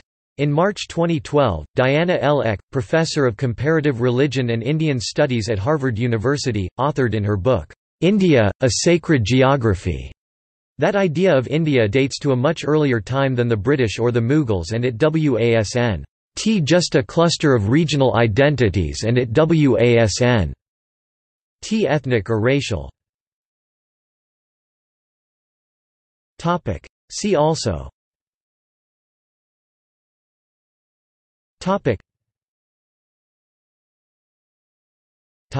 References.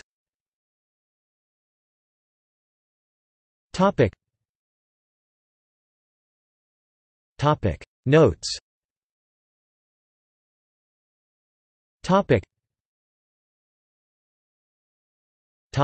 Citations.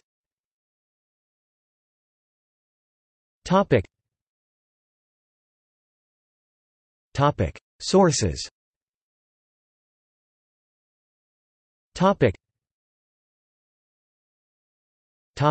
Printed sources.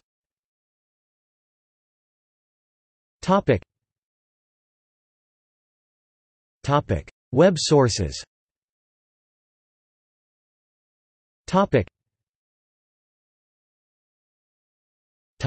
Further reading.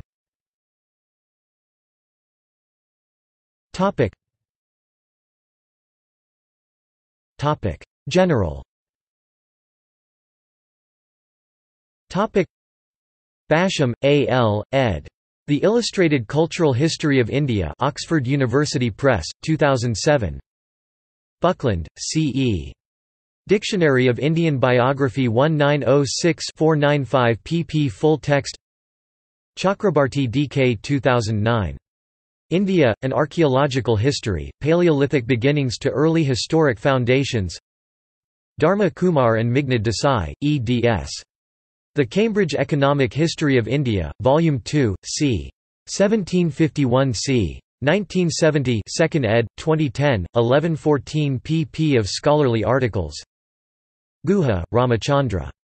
India After Gandhi, The History of the World's Largest Democracy 2007, 890 pp. Since 1947. James, Lawrence.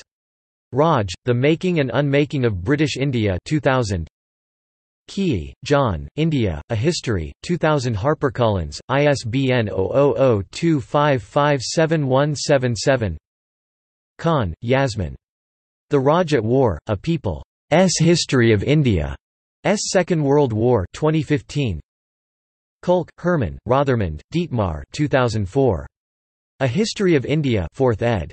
New York, Routledge. Archived from the original on 23 March 2008.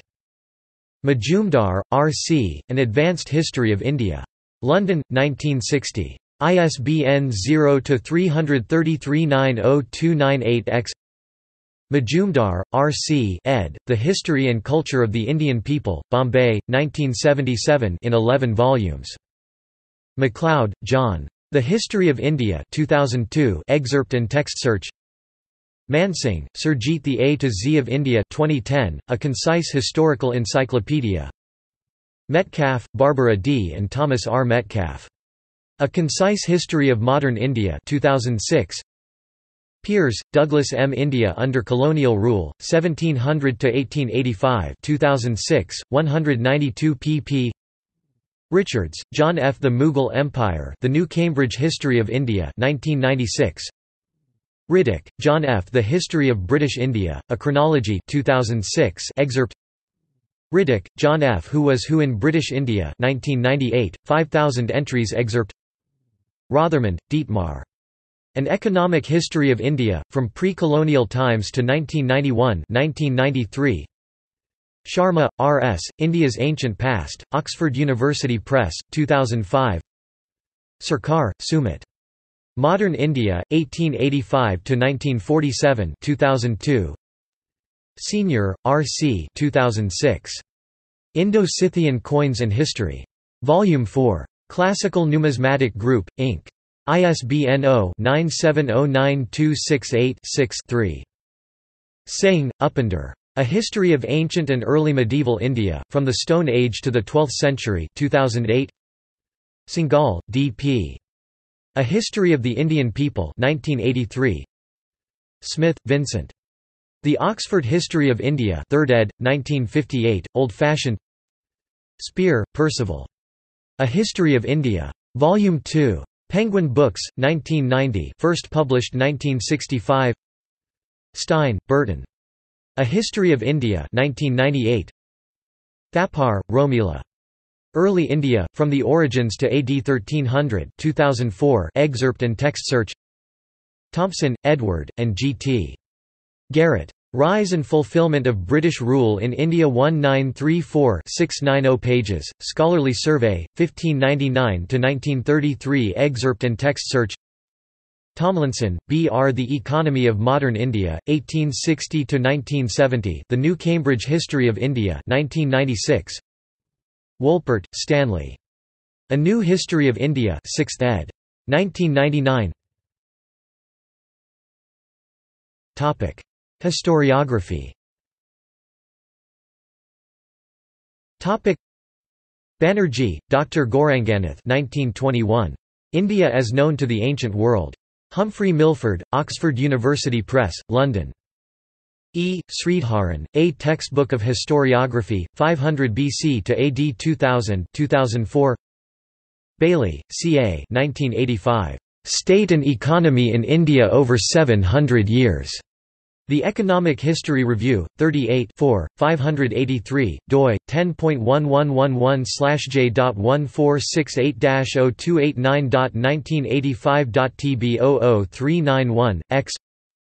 Bose, Mahir. India's Missing Historians. Mahir Bose discusses the paradox that India, a land of history, has a surprisingly weak tradition of historiography. History Today 57 No. 9 2007 pp 34+, online. Elliott, Henry Mears, John Dowson 1867–77. The History of India, as Told by Its Own Historians. The Mohammedan Period. London, Trubner & Co. Khan, Yasmin. Remembering and Forgetting, South Asia and the Second World War in Martin Gegner and Bart Zeno, eds. The Heritage of War Routledge, 2011 pp 177–193.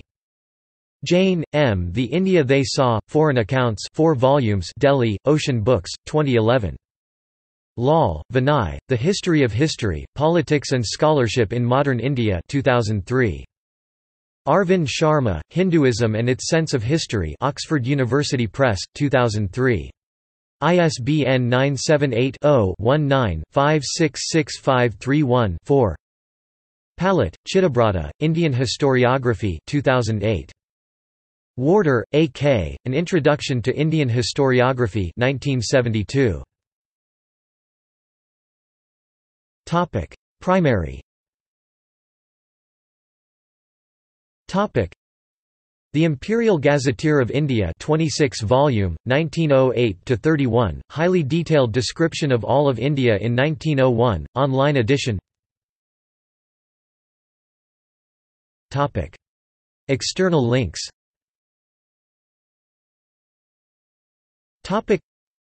Hans William Brown Research Collection on 19th-century missionary work in India, 1882–1932, Ms. Call. 1033, Kislik Center for Special Collections, Rare Books and Manuscripts, University of Pennsylvania.